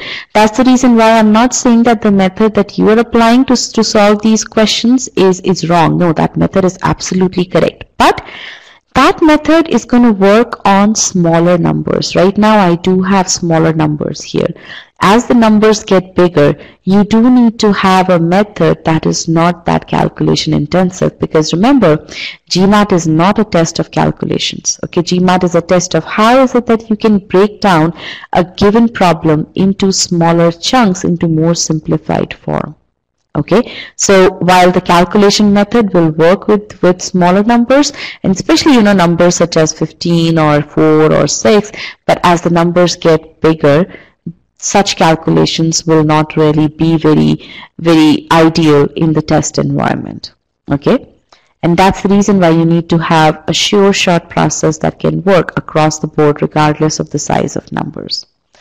All right, okay. So now let's go forward. So I do see one person saying lost me. Again, just after the session, I will be sharing the PDF with you. Just look at these equations and see how is it that we are getting to it. You will get it. I assure you, you will get it. If you got the previous two problems, you are going to get this one too. Okay. But again, for your sake, I will explain it a little bit more. So again, all we are doing is 15 times 9 plus 15 times 0.2. I have to get number multiple of 30. So I'm splitting 9 as 8 plus 1. Why am I doing 8 plus 1? Because I know 8 is an even number. So 8 multiplied by 15 will definitely have 30 multiplied by something else, right? 30 multiplied by 4. So that is why I'm splitting it as 8 plus 1. And then 15 plus 1 is 15 plus 3. So I get 18 as the remainder here. Okay. All right. So let's revise. Let's do a recap of this section here. Again, the main thing that we learned over here was visualization skills. Okay, and what we had here was a very progressively increasing set of examples. Okay, In the first example, it was relatively straightforward. Second example, we switched the numbers and we had a bit more manipulation to do. Third example, as you can see, the number of steps have increased, so there's a lot more manipulation to be done. Okay, but really speaking, the whole point of this was to introduce you to this process skill called as visualization. Okay, now what do you guys think of whatever we have done till now?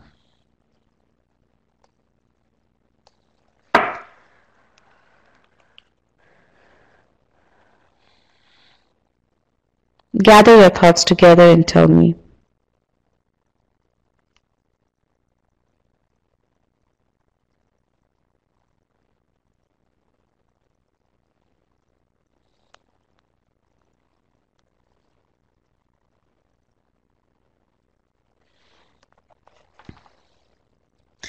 Good.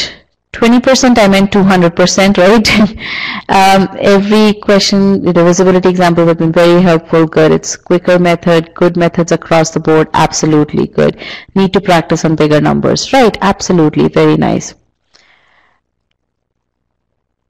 Okay.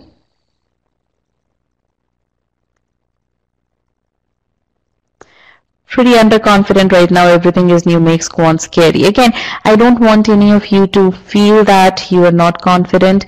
Again, the whole point of this session is that we are telling you the importance of, so if you think about it, what we have done so far is we've told you the importance of having that 200% clarity in concepts. Okay, that's what we did with the warm-up questions. Now in this second section, what we did was we told you the importance of building those process skills. Okay, so you need to focus on that, which again means that as you are solving questions, don't just and as you're going through your prep material, don't keep as a goal that you have to solve the question that's in front of you by hook or by crook. No, make sure that you review the solutions and make sure that the solutions that are provided to you in the e-GMAT course, there is a reason why those solutions are written the way they are written, right?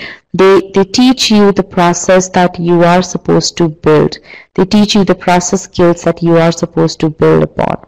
Okay, so look at that. Even if you're able to solve the question using an alternate method, spend the time in absorbing the approach that you see in the solution. Okay, that is the whole point of this session, is to tell you how is it that you should be studying and what is important and what is not important. Okay, so good. I'm glad that you are getting the essence of the session now. All right, let's now move to the next section here, and this next section is a bit of theory. When I say a bit of theory, it's I'm showing you another application which is really relevant more to the remainder equation that we are talking about over here, but you'll see how it is based on very solid principles. Okay, so let's talk about that. Let's say you have, what is the remainder when 31 plus 43 is divided by 7? Okay, now there are two ways of getting to the answer. One way is to simply sum the numbers up and then divide that by 7. The other is to first divide each of the numbers by 7, okay, and then add the two remainders. Okay, are all of you good with both the approaches? Do all of you understand that you can actually add the remainders to find the remainder of the sum? Okay, good. Now, when we come to multiplication or product, okay. Now, in this case, if you apply sequence 1 will lead to very lengthy calculations. Okay, you'll have to 31 times 43, you have to do that, then you have to do this over here. Versus if you simply applied sequence 2, what you can do is you simply divide these smaller numbers by 7 and then you simply multiply the two remainders. Not add, but multiply. Okay, so in this case, your method sequence 2 is something which is more efficient. Okay. Now again, as I said, this is more applicable to remainders, but if you think about how do we arrive at this, you will see how, we are essentially visualizing the information here. Okay, so this is what we are doing. We are writing 31 in terms of the divisibility equation or the remainder equation, whichever one you want to call it. That's what we are doing with 43 as well. Now when you add these two, what do you get? You are adding the like terms together. You're putting the like terms together. Okay, so over here what you see is I have grouped the like terms here. So what do I get? 7 into 4 plus 3, and I have grouped the other two terms separately. Okay, so what is it that you get? You are actually getting 3 plus 1 as the separate thing over here. And that is why you are able to add the two remainders, because again this one will go completely, this is part of your divisor into quotient form. Okay, same thing you're doing with multiplication as well. So after this session, what I want you to do is take a look at this slide and get to this on your own, so that you understand how we are doing the manipulation. So essentially, this rationale of adding and multiplying remainders is nothing but manipulating your divisibility equation in the case of sum and product. Okay, so it's very, very straightforward. But I want you will not get it right away. Okay, I want you to spend some time on this and do it step by step on your own, so that you understand how is it that we are doing this. Okay, but for the sake of this session, just so we can continue on, what I want you to keep in mind right now is, and make a note on your scratch pad, that how is it that when you have to find remainder of sum, you can actually simply find the remainder of the individual terms. Likewise, remainder of product, you can simply figure out the product of the remainders of the individual terms. Okay.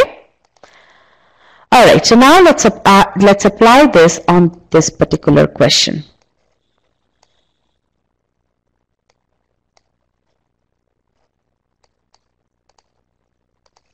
Go ahead.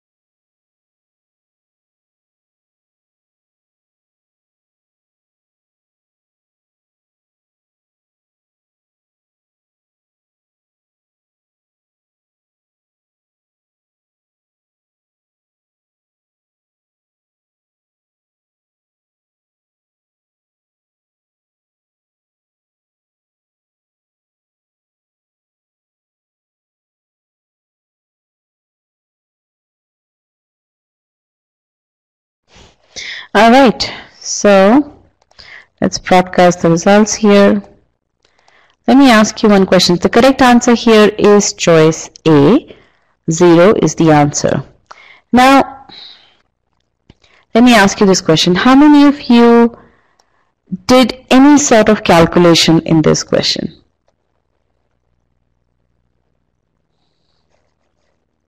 Okay, what was the approach that you used for this question?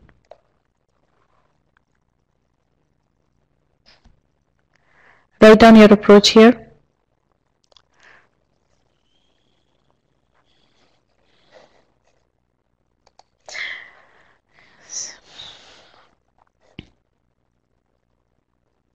Okay, good. So, how many of you actually observed that 24 is in the product and 24 is divisible by 3? So the answer here is 0. How many of you solved the question in that manner? Good, good. All right.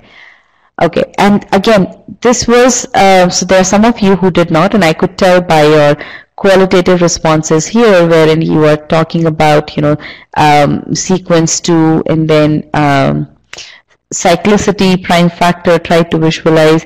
So again, so I could tell from that. But again, you know, when you're looking at GMAT questions, just keep this thing in mind. Questions are not difficult. Okay, GMAT doesn't throw anything at you that you cannot handle. Okay, so now when you take a look at this question, some of you who are just starting off may get a little bit bogged down by the exponents in the question, and you may think, oh my goodness, am I supposed to do this division? Okay, but remember, GMAT is not a test of calculation. Okay, what it is a test of is, can you apply basic principles here? And over here, and that's where you need to spend the right amount of time observing information. Okay, observing the information that's given to you, and that's very important for you to apply the process skill of visualization. Okay, now in this case, you observe the numbers 24, 38. 24 is already divisible by 3. You observe that there is a product sign there. Okay, now obviously things would be different if this were a plus sign, right? In that case, all you would have figured out is that this term is going to contribute a remainder 0, so I need to focus only on this term over here, right? But in this case, because the product itself, because this is a product, you know that, okay, this is you know that that the remainder is going to be 0. So again, make observations before you jump to solve, before you jump to making any calculations. Okay, now let's apply the same principle on question number 5. Well, you can't apply the same principle because here the number has changed. So let's solve this question now.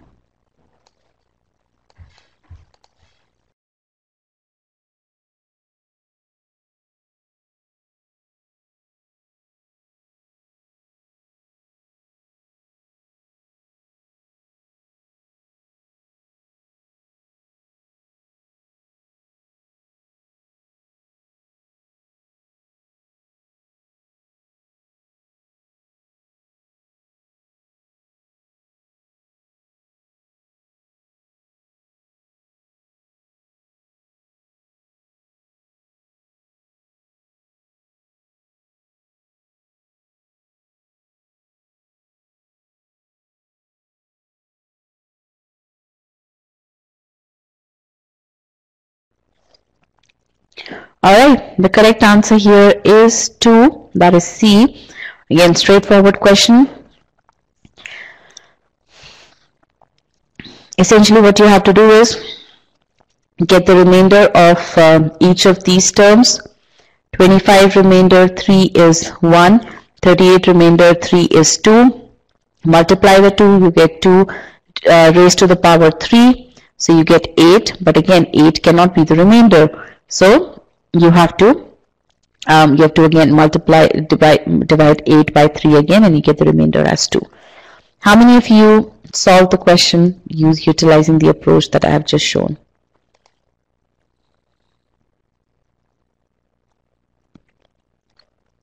Good. Any doubts about this solution?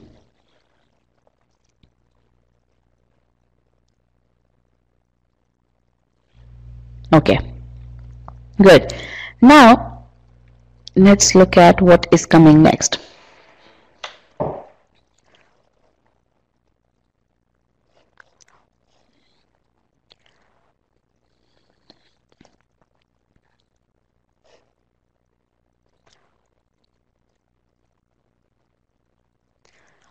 Yes, about the other one, yes, because the answer was already 0, because 24 divided by 3 was 0.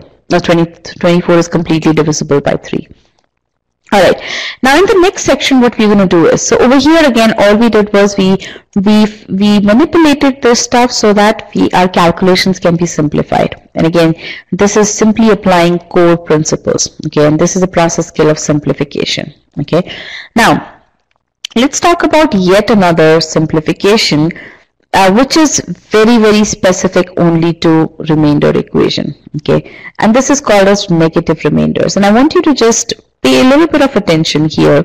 And again, a disclaimer, all the stuff that we're going to do on this slide is really applicable only to remainder questions, okay. This is the only part which is just specific to remainder questions.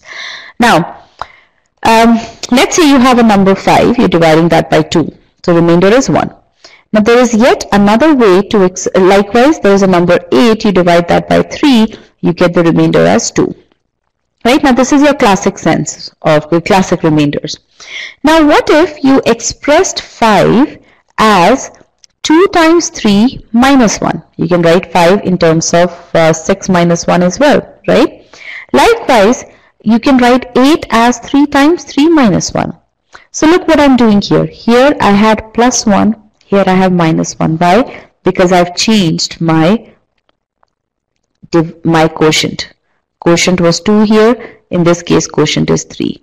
Likewise, over here, I've changed the quotient. Quotient was 2 here, and here the quotient is 3. Okay? And my remainder is now minus 1. Here the remainder was 2. Okay. Now, why is it that I'm working? So there's nothing wrong with this, right? I mean, this is also, this equation also leads to 8, and this one also leads to 8, right? So again, there's nothing wrong in it. But why do I need to get these negative remainders? Again, remember, our goal over here is to simplify our calculations, right? So sometimes for ease of processing, we can consider negative remainders. Okay, but again, we always have to apply constraints. If you get to an equation such that you get a minus 1 as a negative remainder, you always have to convert that back into positive remainder. And how you do that is, I'm not going to go into the details of it right now, but you will have this slide with you. So I want you to do this processing on your own. But ultimately what you're going to get is, if you simply add back the divisor to the negative remainder, so essentially negative remainder plus your divisor will give you back the positive remainder. Okay, for now just memorize that right now, but when you go back, when I share this presentation with you, please go through this entire derivation here so that you understand what we are talking about. And again, this is another application of your visualization. Okay, you will get better at visualization as you see these kinds of manipulations. Okay, all right, now let's apply that on this question. Okay, you will see why having negative remainders works, right? So try applying that over here. Go ahead, solve the question.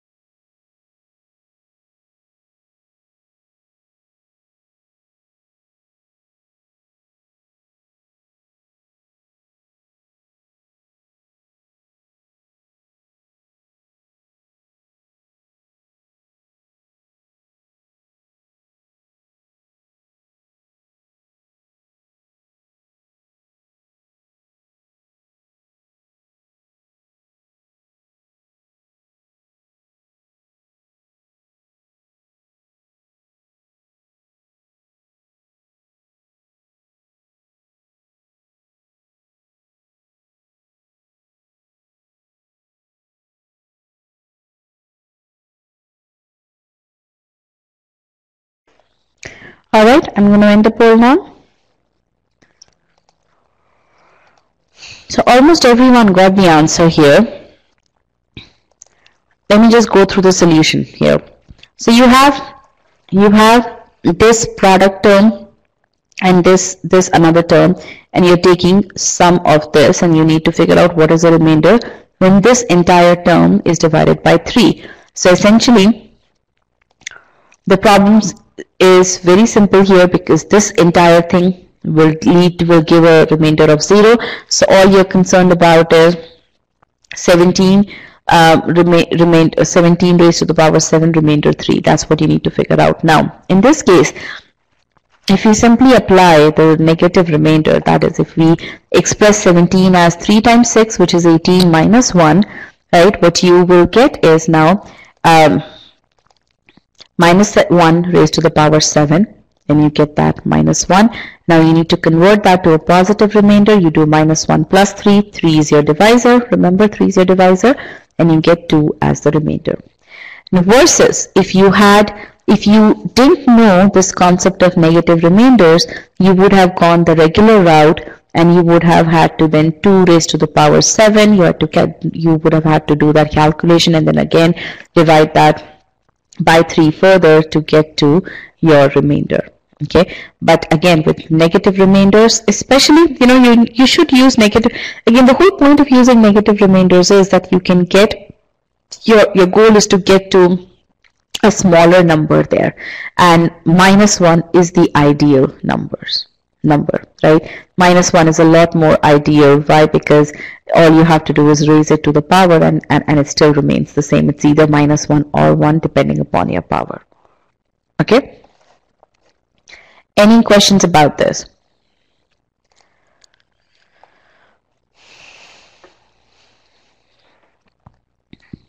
Okay, let's take a look at our next number. So I do see a comment here, but it seems easier with positive remainders. How would it be easier? If you would have had to do 2 raised to the power 7, that's a lot more intensive calculation. Okay, the correct answer here is choice D. Okay.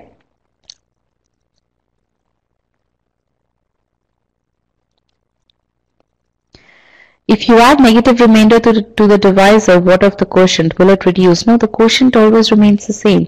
And again, you're asking this question because you're not really 100% clear about what it is that we are doing, and it's okay. There's a lot of new stuff in this. Okay, so I want you to take a look at this PDF after the session and absorb it. Go through each and every slide and understand what it is that we are doing.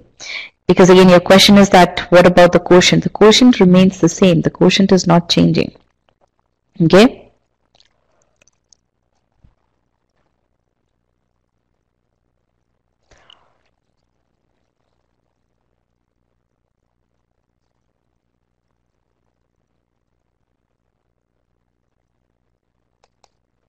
All right. Now let's solve this question here.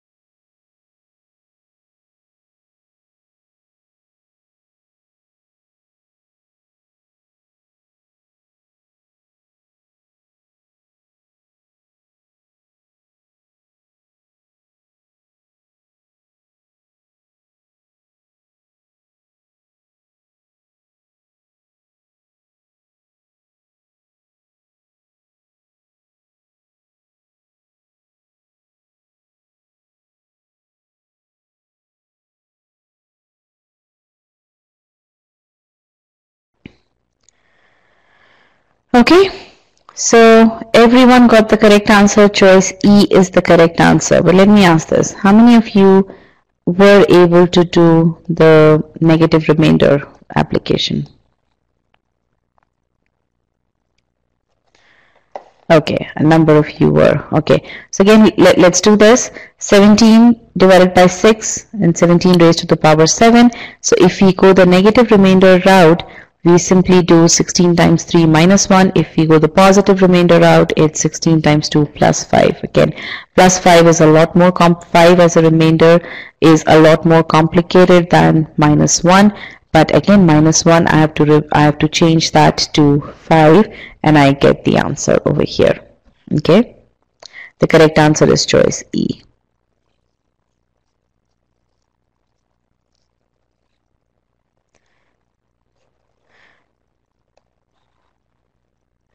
Okay, again, if you were to do it with the positive remainder 5, then what you would need to do is, you can't just end here. Remember, you have a raised to the power 7, so you would then have to calculate 5 divided 5 raised to the power 7, then you would get the value of that, and then you would divide that by by 6 to get to the answer. Okay.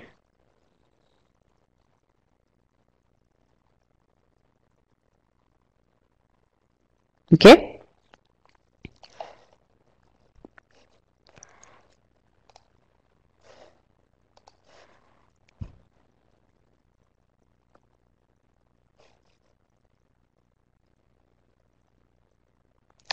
Alright, so now let's move on to our next question here.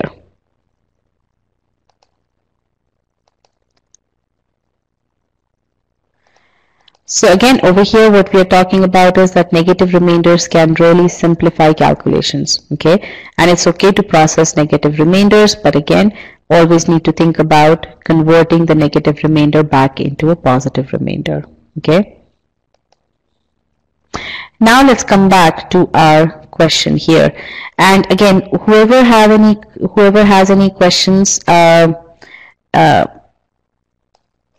regarding the negative remainder method, please put it in the Q&A pod here. Okay. So again, for those of you who are asking why can't we do the positive remainder, again, it's because you have to do all that processing. Okay. So I'm not sure if you are not applying the negative remainder concept, how is it that you are solving the question? Okay.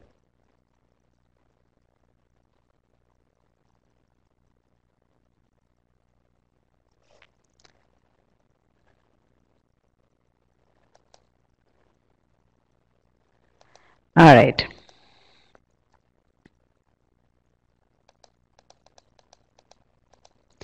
Let's now come back to question number 8, our original question here.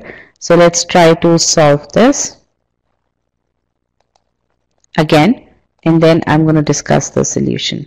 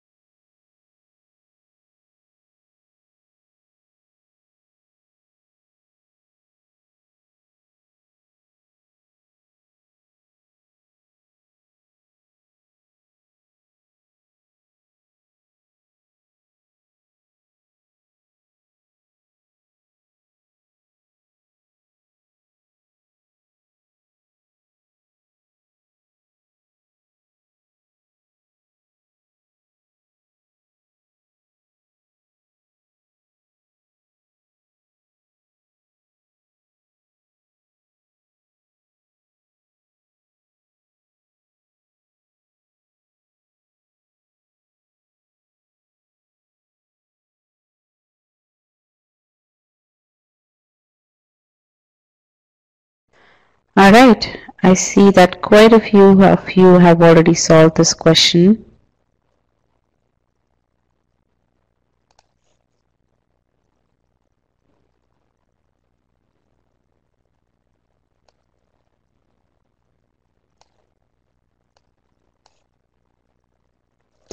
Okay, so I'm going to end the poll now. So I can already see a stark improvement in the performance of this question, in your performance.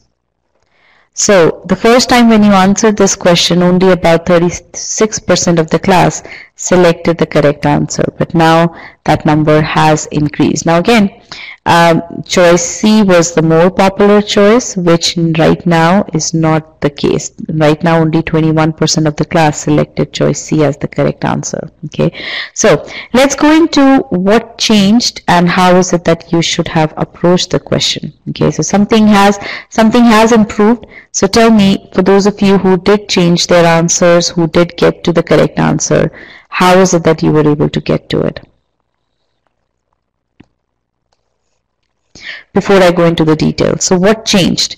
For those of you whose approach changed between now and last time when you solved the question, what changed?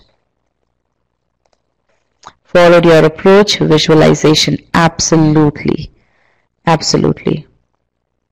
And that is the beauty of following the right kind of approach.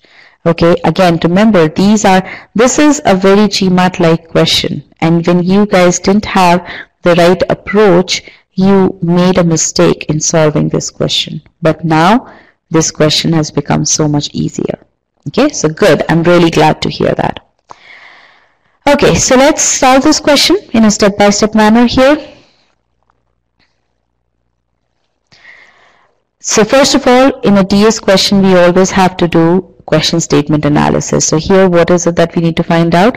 What is the remainder when P is divided by M and M is greater than 1? Now, what does statement 1 say? Statement 1 tells me that P is equal to M plus 1 raised to the power 8. Okay, so I have been given what the relationship between P and M. Now, when I'm dividing P by M, what am I literally doing? I'm literally doing M plus 1 raised to the power 8 divided by M, right? Which means it's nothing but M plus 1 divided by 8, and then I divide by M, and then I'm taking the power outside. Now, M divided by M will also, again, M plus 1 divided by M will always leave a remainder 1. Okay, so really it's 1 raised to the power 8, which is 1.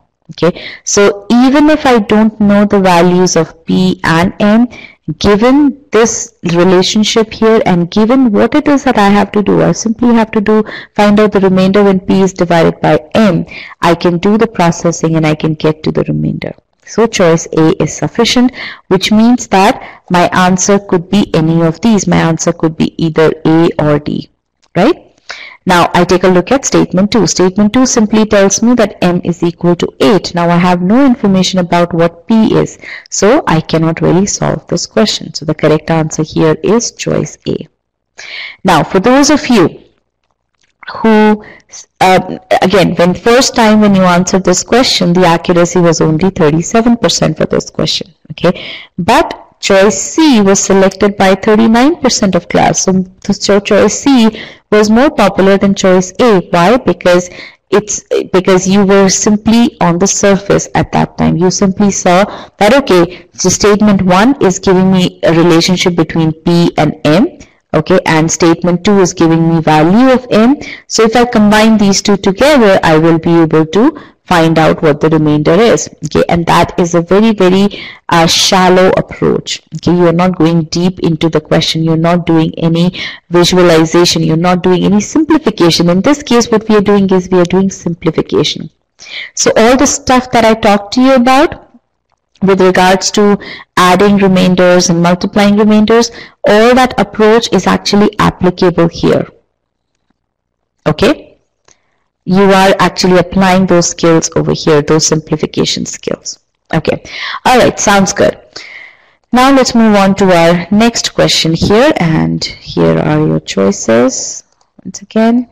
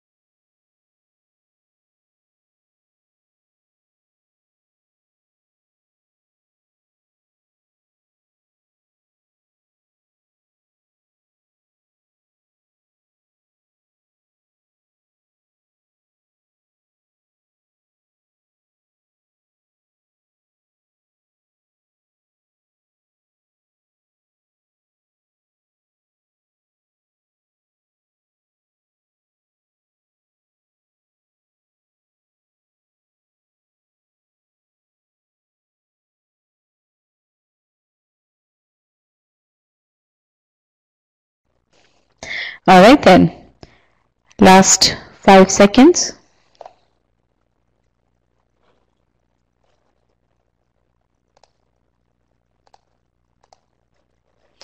Okay. I'm going to end the poll now. So the performance has improved. Okay, let me just get your previous responses here. The correct answer here is choice A. And last time around, there was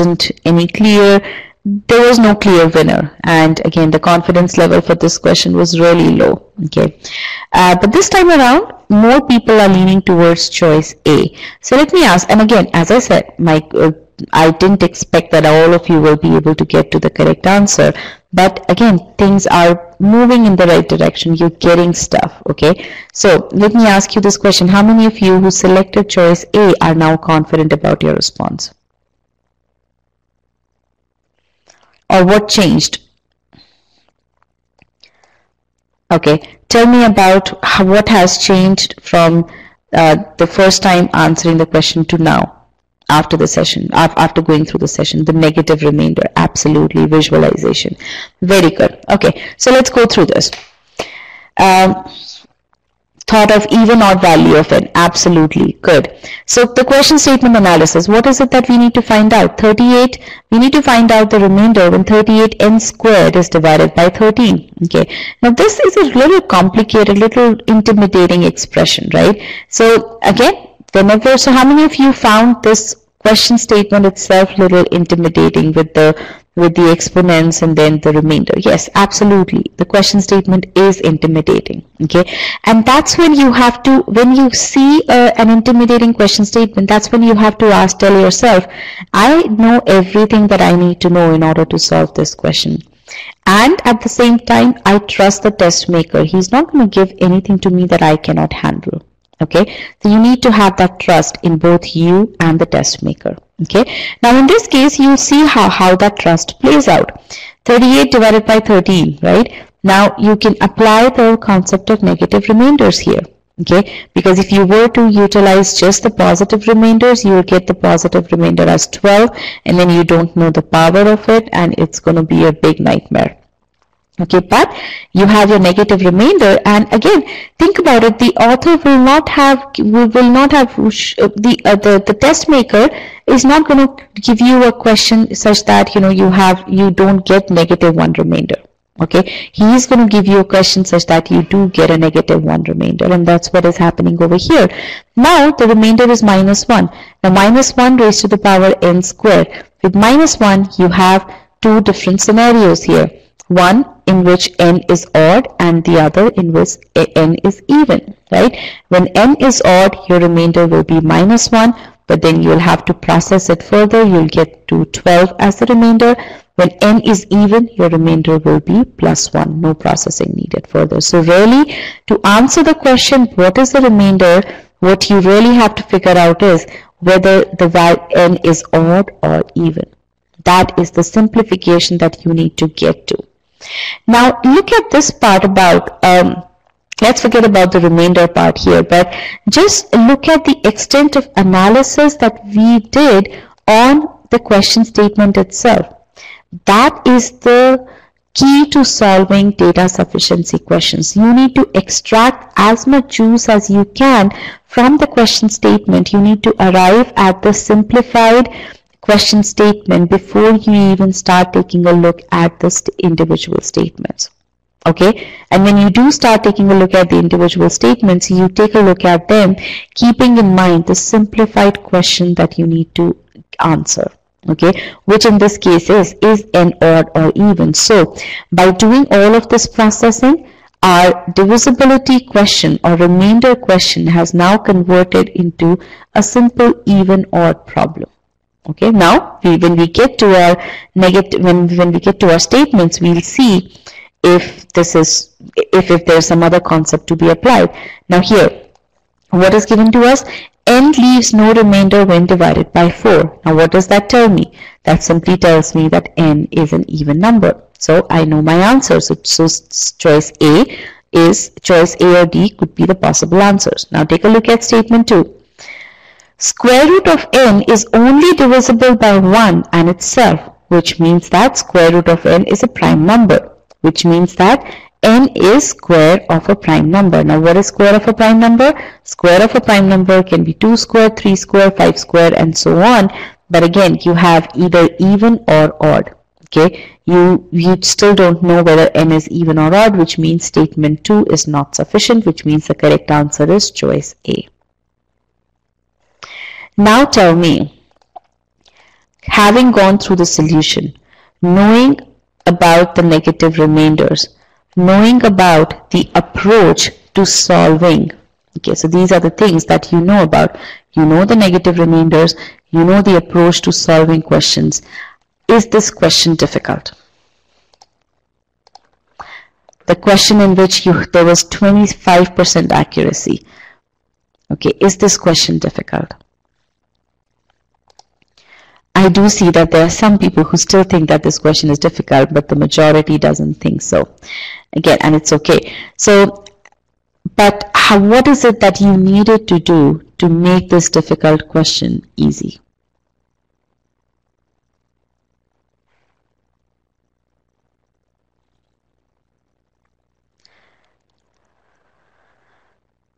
The remainder is 12. Well, no. The remainder is 1. Again, but that's not the point here. Visualization, the correct approach, absolutely. Step-by-step process and applying the concepts, absolutely.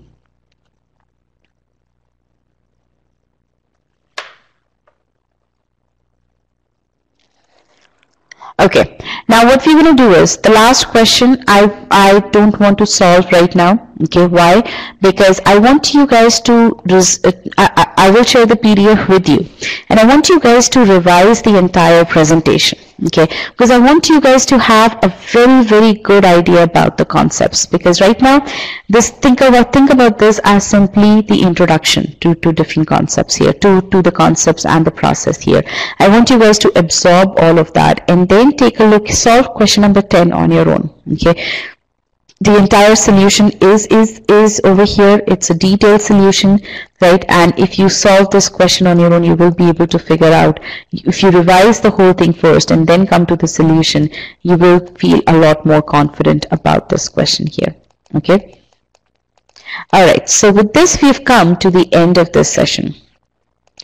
One thing that I do want to tell you all is, which you would have realized by now, GMAT Quant can be very well mastered. Okay, you can go from a very low score to a very high score if you focus on learning in the right manner.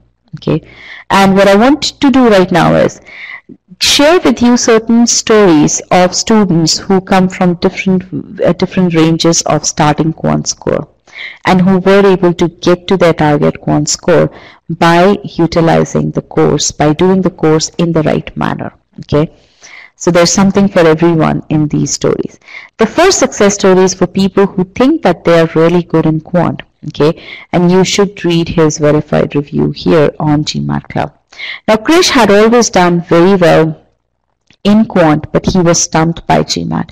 He constantly faltered while answering GMAT questions, falling in familiar traps, and frustrated with the lack of progress, he decided to change his entire approach. He started following a methodical approach and even changing his approach significantly for data sufficiency questions. Okay. After making these changes, he was able to improve his quant score to Q51, that's the highest possible, and he ended up with a 740. Okay. Now this next story is about a South American person. He utilized the custom quizzing feature like anything. Okay, Leonardo, someone who had not been excellent with GMAT Quant, and he was stuck with Q45. Despite trying really hard, he needed a high quant score because he wanted to apply to finance-focused schools such as NYU, Wharton, as well as Tupper. To improve beyond Q45, Leo adopted a methodical approach. He started consciously focusing on constraints, showing his work on paper. Once he had the approach right, he made extensive use of analytics that Quant Scholarinium provides to isolate the areas that he needed to improve upon. Then he used the custom quizzing feature to ensure that he had actually improved. Because of his good quant score and excellent verbal score, Leo was admitted to Wharton, Stern and Tepper. Now this third success story is of an individual who was extremely weak in quant. His starting score was Q30, a mere 20 percentile. Mazibar, and that's his BTG, Beat the GMAT forum name, spent a ton of time reading quant books, but he was not able to improve. He benefited from the progressive learning architecture at e-GMAT, in which he was able to cement his basics before taking on difficult questions. And in his case, because his basics and the cases in which his basics were not strong, he was given appropriate feedback. Because of the quizzes that are built into each file, he was able to leverage data to help him. He was able to improve to Q45, which is 59 percentile in quant, and this was a huge improvement over his starting score. Now, Guru Lermo's story is again another amazing story of an individual who had an extremely strong determination to study at top B schools. Again, having that end goal in sight really makes you get to that end goal in a very, very methodical manner. He started at Q38, which coincidentally is 38 percentile on GMAT Quant.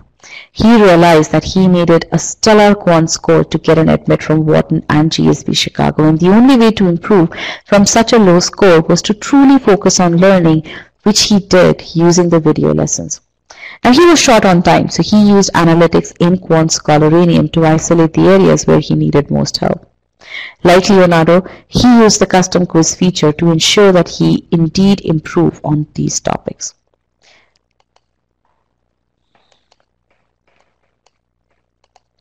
So again, to ace GMAT Quant, focus on learning and adopting good habits. Focus on making sure that you have that 200% clarity in concepts, okay? And make sure that you learn all the process skills that you need to learn. And there are 5 of them which you need to learn, okay? So again, 200% clarity, step-by-step manner. Again, read the question statement properly. Trust the test maker, as I said, okay, and believe in your skills. You have everything that you need in order to solve the questions, okay. So as next steps, again, I would say take a look at for e-GMAT students, start going through the number properties course, okay, and for people who have still not purchased the e-GMAT course, you have the free trial, you have the PDF that I'm going to share with you in a bit, and then you have all these questions in Scholaranium. Now, I do offer some more practice questions in this PDF, but before you get to those practice questions, I do want you to go through the entire presentation once more and get that clarity, understand the process skills, understand the simplification skills that we talked about over here, and then definitely solve the last 3 questions in the presentation here, okay. All right then, so with this we've come to the end of the second part of the webinar, and I am going to invite Rajat back into the session here.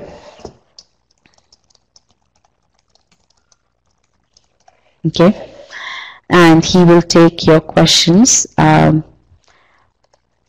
right, now I do want you to capture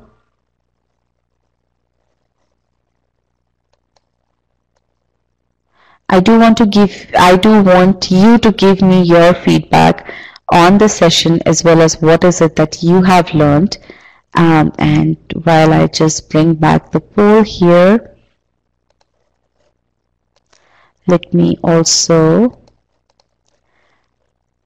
I will also then get the PDF.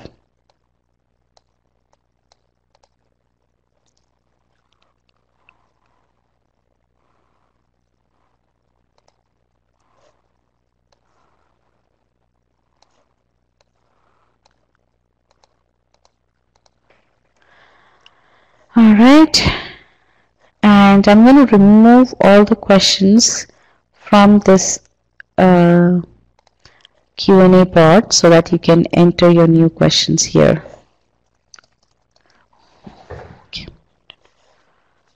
All right, guys, good luck, and Rajat is in the session now, so he will be taking your questions at the end.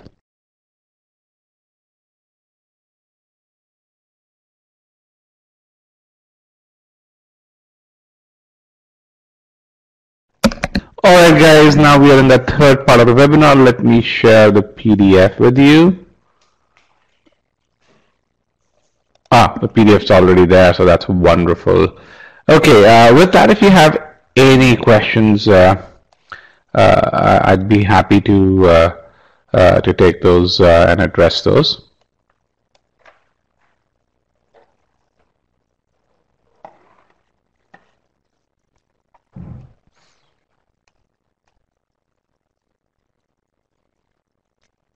All right.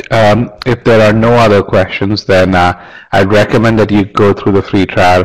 I'd also recommend that you register for the webinar next week, which is the reading comprehension webinar. So you can click on register now. It's not on July 27th. It is on August 24th. Hold on, let me just make sure that I have the right pod in there.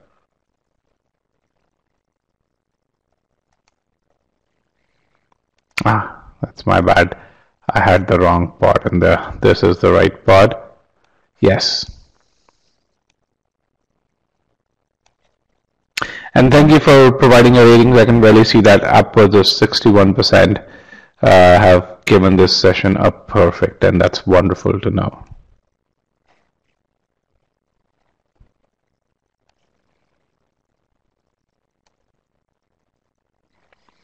There's a question which I see in the comments: is the GMAT Online help with AW and IR as well? For IR, we have the world's most comprehensive course that's included in GMAT Online. For AWA, frankly, we haven't had a lot of people asking us for this after they go through our critical reasoning course. But yes, if you need help, we can send you some templates. But honestly, once you go through the CR course, you'd find it very easy to go through AWA. In fact, some of our students have written templates for AWA.